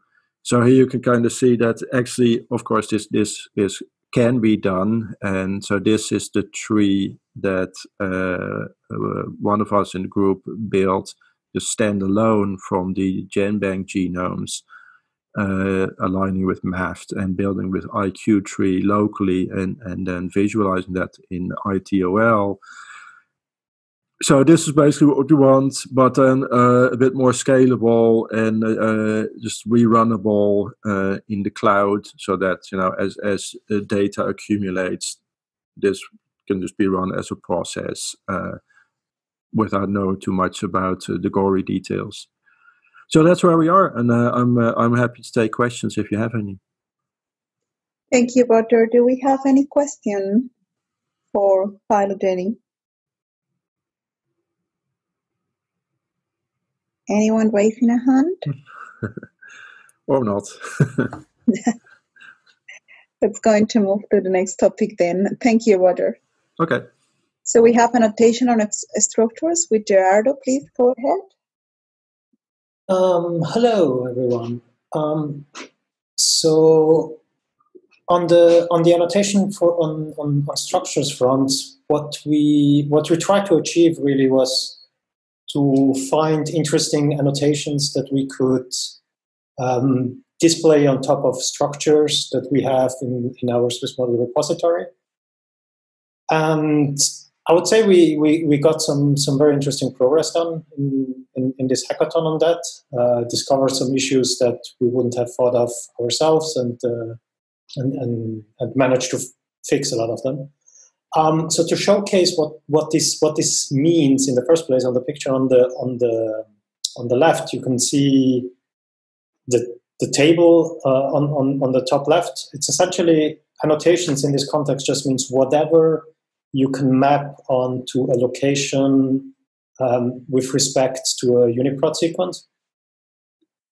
You can assign it a color, you can assign it a little text, and you can see it in the context of whatever structural data is available at the time. And of course, we have observed that structural data keeps on coming in. Every week there's new structures released in the PDB. On top of that, there's also work being done to extend the structural coverage with models, and we do some of those ourselves with Swiss model. And so on the left at the end, you have a set of annotations that was manually extracted from literature from one of the participants that has a specified text on what each of those residue positions mean. In this case, these are all locations in the receptor binding domain of the spike protein, and you see the host protein, the ACE2 human protein on the top. On the right, we have an example of something that we could script. So basically, with an automated processing within a Python script, we could extract whatever variation we observe between SARS-CoV and SARS-CoV-2. We could look at nucleotide binding sites extracted from PDB structures which have actually no sequence similarity whatsoever with the RNA polymerase of SARS-CoV, but they have a strong structural similarity. And as a result, it's possible to superpose the binding site on top of the SARS-CoV structure, and we can make a reasonable prediction on where we would expect nucleotides to bind in the context of the SARS-CoV-2 RNA polymerase, which is displayed on the right. If we move to the next slide, I can give a bit more of I can give one more example of what can be done. So for the 3CL protein, there's a large amount of structures in the PDB.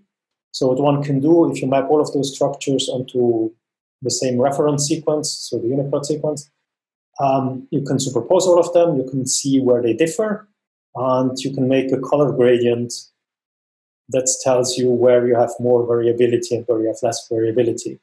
Which in this case here, you see most of it is very highly conserved, and just the small bit that is in green really has any noticeable variability if you compare different ligands that bind in that pocket that is displayed there. So, so what do we have? We have a GitHub repository that is ongoing. People are contributing to it, or pushing to it, or commenting on it. We have the three examples that I just mentioned. There's more annotations that could be extracted from literature, and extracted from literature can be, like in this case, it was a manual effort of actually going through the literature, but of course one can also use databases which have curated content which they themselves extract from literature. So for example, there is efforts on protein-protein interactions that we could take from PDB and extract them by script. So we have a plan on how to do that, but we haven't really started with it yet. There's additional things that one could extract from the available structures beyond the variation analysis that I showed you on the right. We're still working on mapping variations. So we started processing data from NextTrain, but we're also looking at collaborating with the phylogeny group, using their output, as was mentioned before.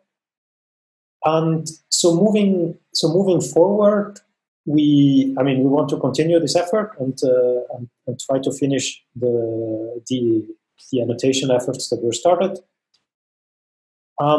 We hope to keep that we can keep this going beyond this hackathon, that we can get this as a community effort for more people to provide their annotations. So we make it as simple as possible in terms of what you need to do with your data. All you need is to map your positions to a UniProt sequence, provide a color and provide a text, dump it into a CSV file, and that's basically all we need. So I could see plenty of more inputs from the process data from the other hackathon topics that could come in here. In terms of the biohack archive markdown, it's for now essentially an empty shell that exists as a pull request. But we'll try to include all the efforts that have been done, at least within this week, to at least have something concluded that we can say, okay, this is the efforts that have been done so far. But I don't see this really as an end for this effort, but rather as a reporting of what has been going on so far. So yeah, that's all from our side. I want to thank again all the organizers, all the people that contributed to this topic, and also all the other topics. If you have any questions, please go ahead, or you can always ask also later in the Slack channel. Thank you very much, Gerardo. Do we have any questions for Gerardo right now? Okay, so you can. Oh yes, we do have a question. So this is from Ivan. Ivan, I think you can unmute yourself Could you please go ahead with your question? Hello, Gerardo. That's probably a question which will also be interesting for most of the other workflows and pipelines that were developed in this hackathon. Do you think, can you think about your preferred method for sending data from the reports of the variation that are detected by our types of pipelines? So you mentioned it quickly that you think about CSV files, because, for example, on our visualizations, we would like to have clickable reports where you can click and go straight to the visualization. Okay, yes. So the CSV file is essentially an intermediate format that allows you to upload the annotations onto a beta feature of SwissModel. Once it's uploaded, you get a list of all those annotations which are clickable and get you directly to the best available structure for that location of the annotation. So in that sense, so the CSV file is not clickable, yes, but once you upload it, you get a clickable interface on top of that. Yeah. Thank you very much. Thank you. I think we don't have any other question for Gerardo, but we did have a question for Pjotr about phylogeny, so I'm going to read it from the QA channel. Question from Fotis: could we have the tree as a file to be used? The answer on the Slack channel was the actual file, so the answer is yes. Yep. And Roger, please add a link, if possible, to the GitHub wiki so anyone know how to get this information. Okay. Yeah. It's part of the phylogeny Git repo. So, and the link to that is in our slides, but I can put it on the GitHub wiki as well. If it is on your slide and your GitHub repository and there is a link from the wiki to your GitHub, that will do. Thank you very much. Okay. Let's going to move to translation, and we will have Yasunori Yamamoto to present this topic. Yasunori, please go ahead. Hi, can you hear me? Yes. Okay. We are a translation group, and there's several works going on. So first of all, we submitted some translation management software. So I found that there's so many TMS software. And I tried to find out which is the best for us to translate. In terms of these stuff, first of it did have synchronization, and also it's free. And also, as you know, we also use a text write down in a markdown format. So I try to find any software to support markdown. And there are some of these TMS software, but there are some pros and cons. So we try to keep surveying this kind of software for which is the best for us. Another thing is also some of us started to work on translating. So we put some contents of the URL right down here. So if you are interested in, please check these contents. And also we worked on developing a script to list up some prospective Wikipedia article to be translated. This is Android work, and currently there are not so many Wikipedia articles to be listed up. So he is working on to improve the functionality of this script. And also I think it's very good tool found. So Wikidata, there's a nice tool for translation. It's a Tabernacle. I don't know how to pronounce this, but it's a Tabernacle. It's very good for us if we want to translate Wikidata items. So please check this URL. And the next one is expected outcome. So it's also as you know, the translation takes much time. So even this hackathon, we couldn't finish any translation. So we are working on. So even in the post-hackathon, so keep in touch with those involved. Yes, that's all. Thank you.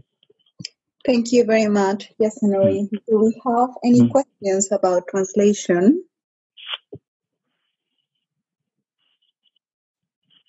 I don't see any question on the QA channel either, so let's go to move to...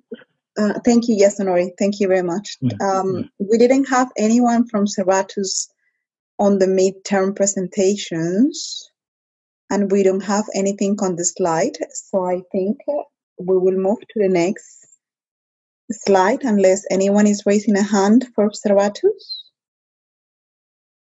No, let's going to move to the packaging in Debian. Please, Michael, go ahead.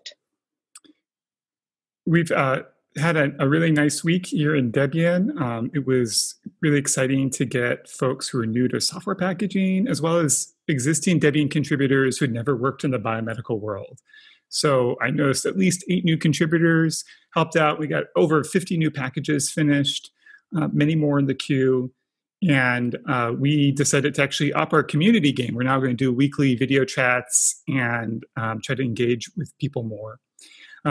If there's a tool out there that you wish you could have apt-get installed it and you can't, let us know. We'll make that happen. All of Debian's responded very positively to this event, and we've seen groups all across the organization help us out and really speed up response time. So it's great to keep this momentum. Thanks. Thank you, Michael. Any questions about this packaging in Debian?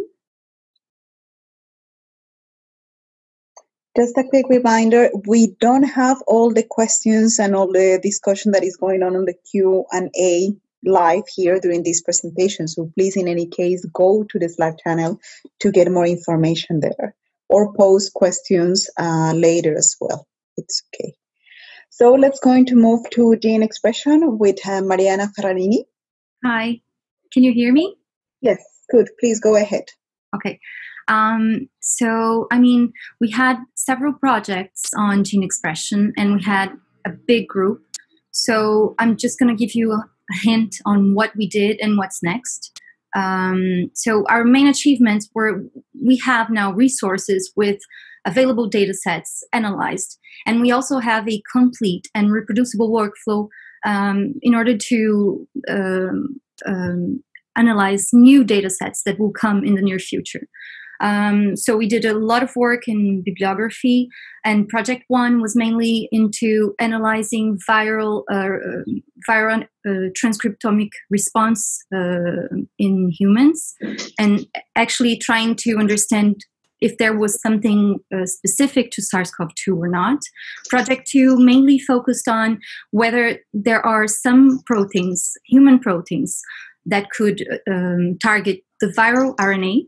So these 2 projects are mainly finished now, and we have more or less a list of candidate genes that will then enter projects 3 and 4. So projects 3 and 4 are still ongoing.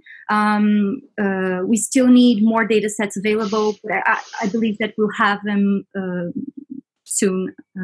I believe that we'll be able to do much more here, but we're going to leave the methods available on the GitHub even before that. And project 5 would be to actually, so how are you going to deliver all of this information to the medical community? And it's still ongoing, and we'll also leave the methods available for everyone. Project 6 already also finished mainly workflows for projects 1 and 2. And as soon as we have everything for the other projects, they will help us finish. So right now, we're ongoing on half of them, and we are already mainly at the end for some of them. We already have a biohack archive markdown, but it's still in progress. So we'll be updating that later on this week. And I believe that's pretty much it. But I would really like to thank everyone that worked in this project, especially people from Workflows, NF Core and Fair Data, who are actually helping us make everything fully available and open to everyone that want to work with anything that we've done. So it's very, very nice. And of course, thank the organizers, because this was a really, really, really intense but awesome week. So thank you all. And I think the next one, so this is a drawing from Rita's kid, Rafael. So it's not a logo, but it's a drawing, and I mean his take on what we are doing. So it's Nino at the hospital. So Nino is sick, and the doctor and the nurses are helping him, and we are, well, his mom and all of us are actually helping on the computer, help doctors and nurses to treat Nino. So thank you, Rafael. Thank you, Mariana, and thank you, Rafael, and thank you, Nino, for sharing with us the presentation and this nice drawing. Thank you very much. We don't have questions so far, but we do have a comment from Carol. So Carol, if you want to go ahead, please. Yeah, Mariana, are you planning on putting these Nextflow workflows into the Workflow Hub? And if so, we can help you with that, because we know the Nextflow ZWL is tricky, but we can do native NF Core harvesting over your GitHub. Yeah, I mean, we can definitely do that. I can talk to the people that are actually building the workflows, and we can definitely leave it also available for this. Okay, great. We'll follow up. Okay. Thank you. More workflows for the hub. That's good. Thank you very much, Mariana. Layla, there's a couple of questions also. There's two hands raised. Ryota. Oh, yes. Oh, sorry. I'm a next presenter. Oh, okay. And the other raise hand.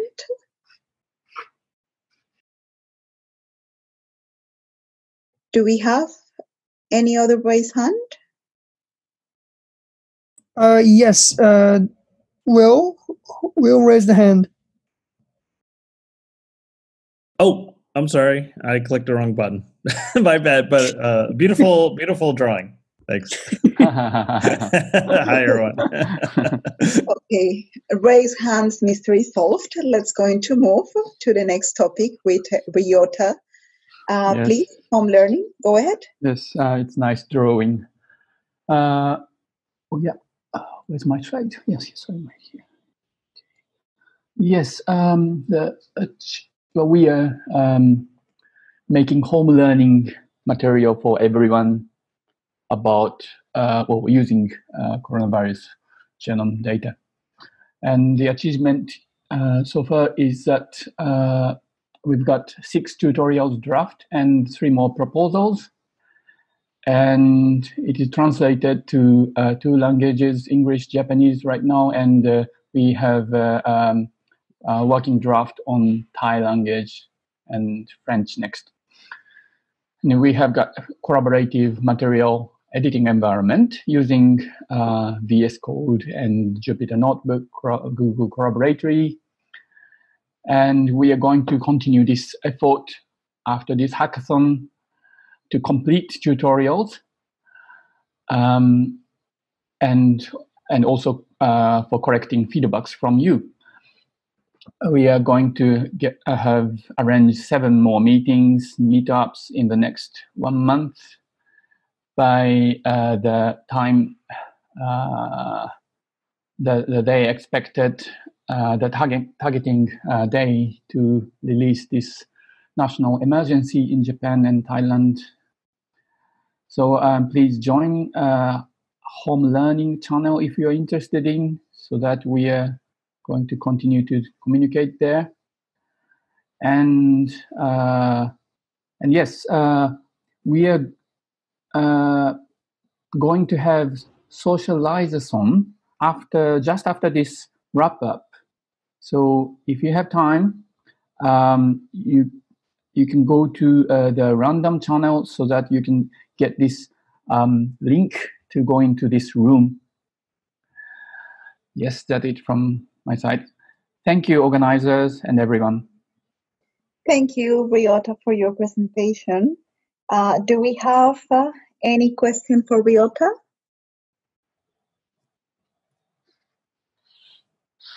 I have one question for you. Have you been collaborating with the translation group in order to have some of these home learning also in other languages? Not yet, but it's quite interesting to hear about their research, which tool is best for us.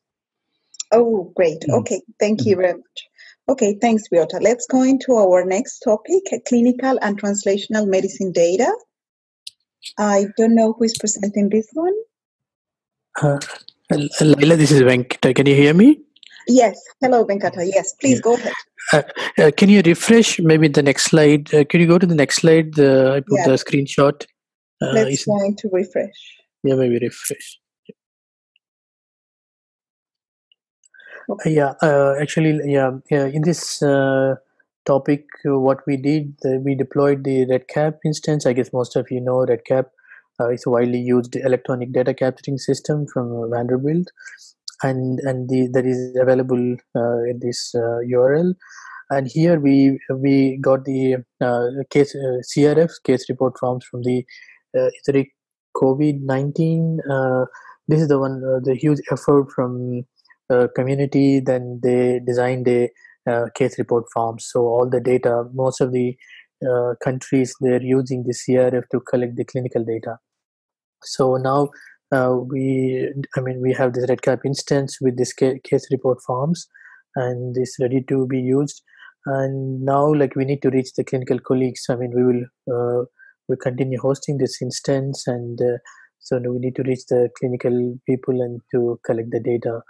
Or like maybe in the future, I guess, like, we may get the clinical data. We are very happy to curate and generate the data in this case CRF format, so that people for analyzing the data can be easily use it. Is kind of interoperability of the data to make the data interoperable to achieve that one. So this is what we did, and if you go to the next slide, you can see the RedCap instance, and it has like all the questionnaires, and it has a one core questionnaire. When the patient goes to the hospital, they will fill, and then everyday follow-ups questionnaires are there. So I mean, the resource is available now, and maybe like we are very happy to help the clinical people with this one. Only thing I think we need to advertise this one. Maybe we'll put in the on the wiki page, and so that if and this one you need access to. You need a user account. If you go to the URL, there is a sysadmin administrator email. Send it, and we will create accounts. So yeah, this is what we did. Thank you very much, Venkata. Do we have any questions about the clinical and translational medicine topic? There is nothing on the channel, no raised hands. Okay, so thank you, Venkata. Let's go to move to the next topic, COVID-19 fits. I think Bonfase is for this one. Please go ahead. Hello, can you hear me? Yes. So what I've been able to achieve through this whole biohackathon is I've been able to fetch tweets from Twitter and GitHub, do some basic filtering. I also fixed some bugs on how the tweets were being displayed, and also improved the UI, as you can see on the right. So expected outcome and how far I've gotten with this. So far I wasn't able to get people to work on this, but I got a bunch of people showed interest, so that was very encouraging. I also at least have a working demo with Twitter and GitHub. Next page, please. So post-hackathon, what I'd really like to do is I want to reach out to either the ML or text mining group and engage more on how I could incorporate more useful filtering. So, for example, if I fetched or if I tried displaying data from the actual hashtag COVID-19 right now, there's so much noise. I'd like to be able to like filter that out and display more useful content. And specifically for a specific group working on something, being able to like show specific relevant tweets that's useful to everyone. Also, I want to add Slack IRC. I haven't been able to do that. I wanted to do that by today, but I haven't been able to do that. So I want to be able to add Slack IRC and define a generic interface so that if someone wanted to extend or like add other platforms like say Jita, they just have to implement methods defined in the interface, and that's it. Also, finally, I'd really want to publish the project in the official like Rocketlang package repositories for other people to use. And that's it for me. Thank you very much, Pamfasa. Yes, indeed, one of the text mining groups are working with tweeters as well, so there could be a collaboration there, and you could be a contribute to each other. Do we have any questions about the COVID-19 feeds topic?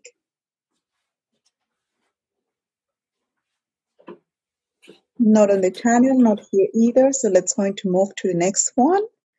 Public sequence resource, Thomas and Pjotr, please go ahead. Okay. Hi, everybody. Again, this is the last project that we present basically because it's the public sequence resource. It's that big idea that we had, and what was the accomplishment that we, well, can point to. Well, we went from an idea to a working prototype in 5 days, and it's really impressive.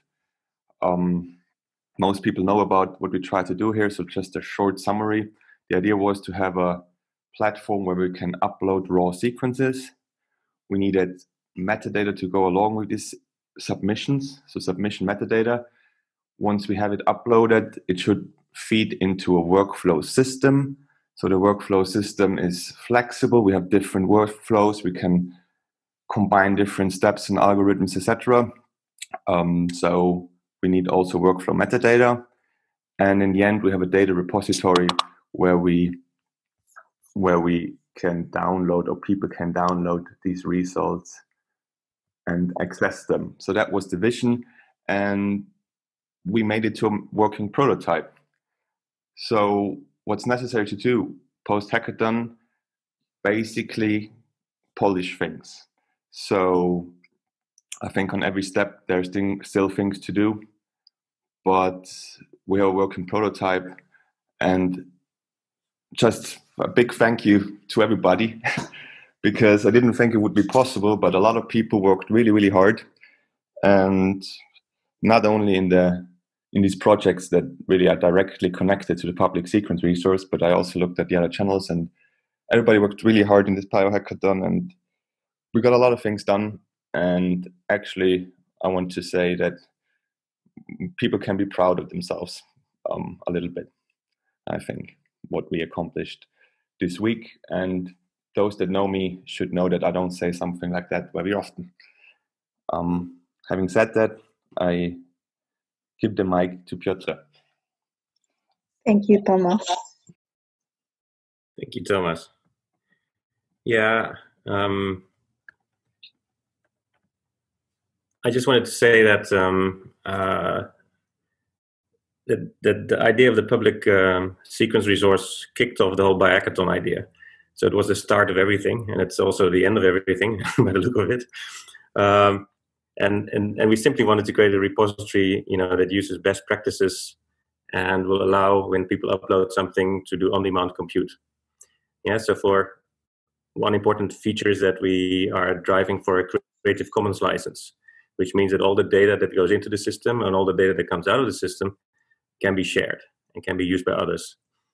We are adding CWO workflows, which are workflows that can be shared, and they are transparent and arguably reproducible. As outputs, we are using GFA and RDF, which are also state-of-the-art best practices, I would say. And this output can be used by anyone. What is important also is that we created a command line interface uploader, which allows anyone to use to upload a raw sequence of the virus or a FASTA sequence with attached metadata. And we also created a web uploader version. It's not public yet, but essentially anyone will be able, without installing any software, to upload data and then have it analyzed and see the output. And to achieve all this, we built a number of workflows. There's a FASTA to GFA workflow. There's a FastQ to FASTA workflow, which feeds into the FASTA to GFA workflow. There's from the GFA, we create linked data in the form of RDF, which is combined with the metadata that's uploaded. We're also working on a multi-sequence alignment workflow together with the phylogeny groups. And we will add workflows. If people have anything they want to introduce, including machine learning, we could just add them. We're also going to add workflows that people can prepare their data for depositing it into other public resources like EBIs or GIS8. So all the data and these pipelines will always be available, and they can be mirrored, they can be copied and deployed. Yeah, I finally wanted to thank QRE Corp because they made the infrastructure available, and they contributed a lot of code. It was amazing, their contributions. They also applied for an AWS grant, which we got as a BioHackathon for $20,000 to spend on Amazon AWS, and that's happening. And yeah, we will just continue this project. It's not going to go away. So thank you, everyone. Thank you very much, Pjotr and Thomas. Do we have any questions for the public sequence resource?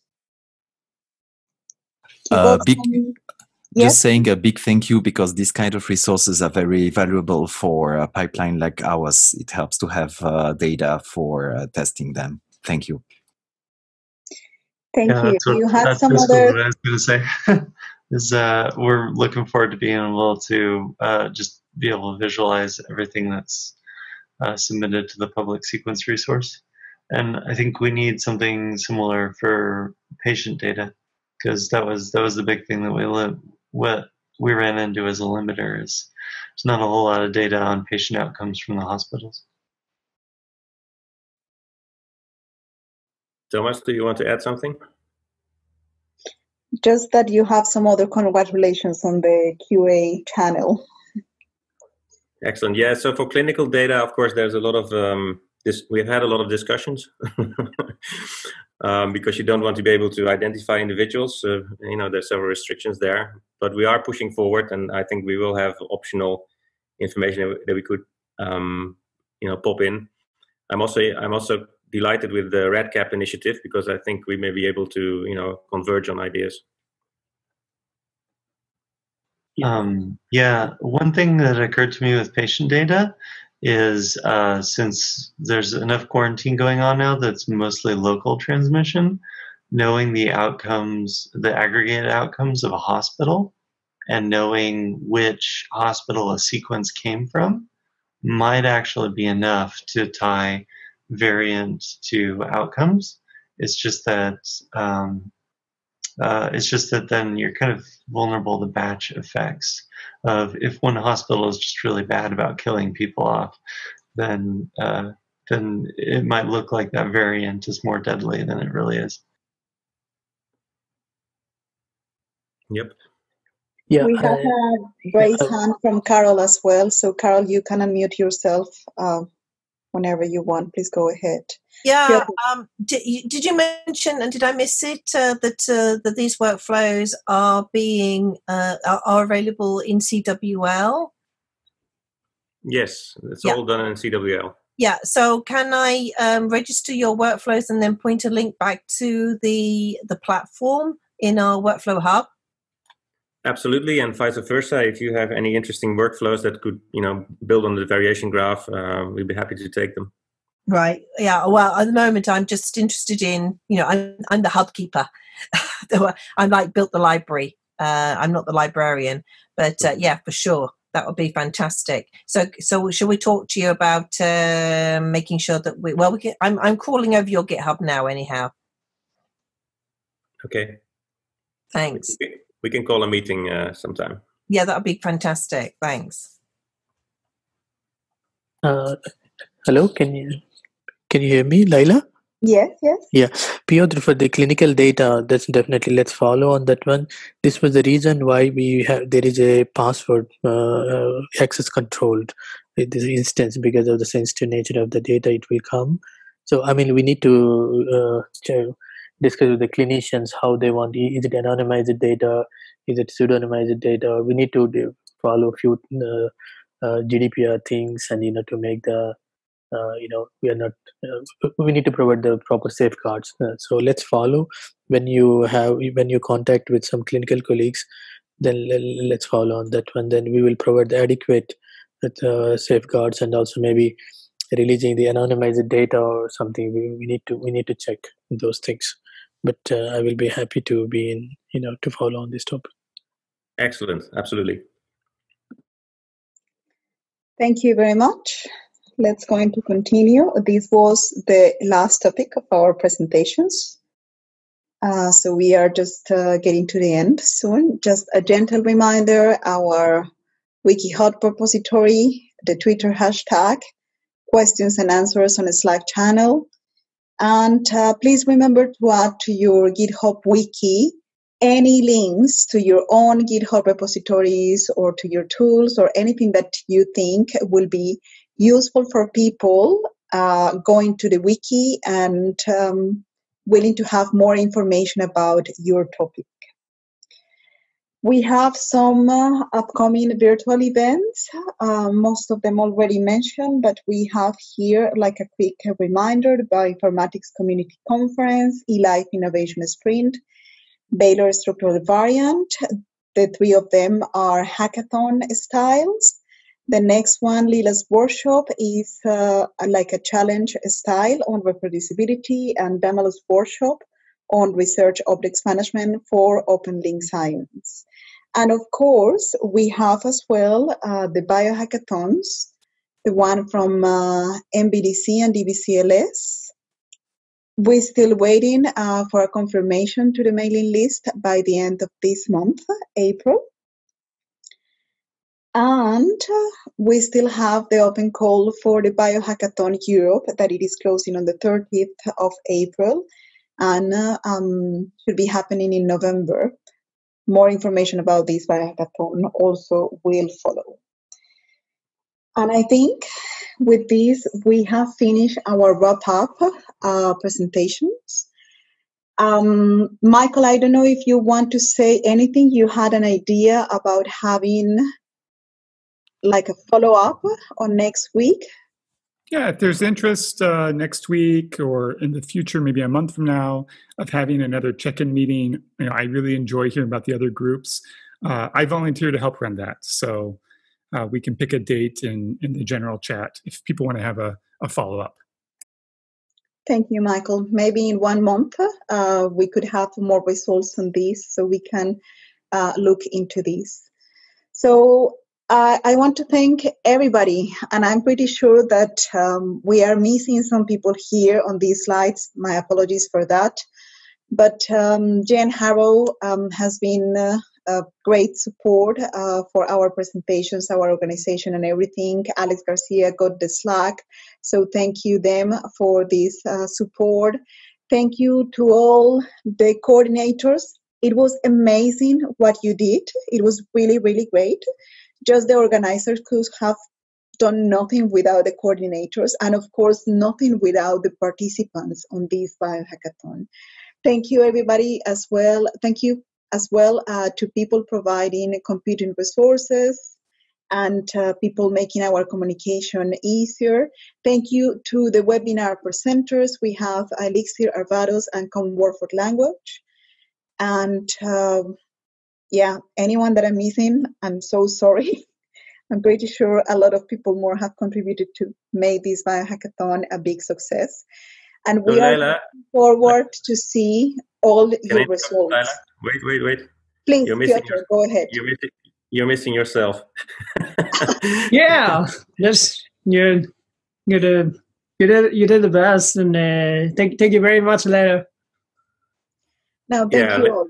Layla, you did an amazing amount of work. I'm terribly impressed. Thank you so much.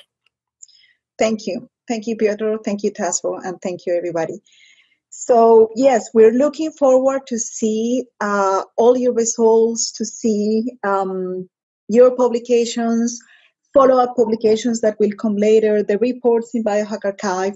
Please keep using the hashtag on Twitter whenever you do a publication or you want to do a follow-up or you want to announce that your tool is available, so we can also retweet and we can spread the voice about all the things that we have been doing here. Does anyone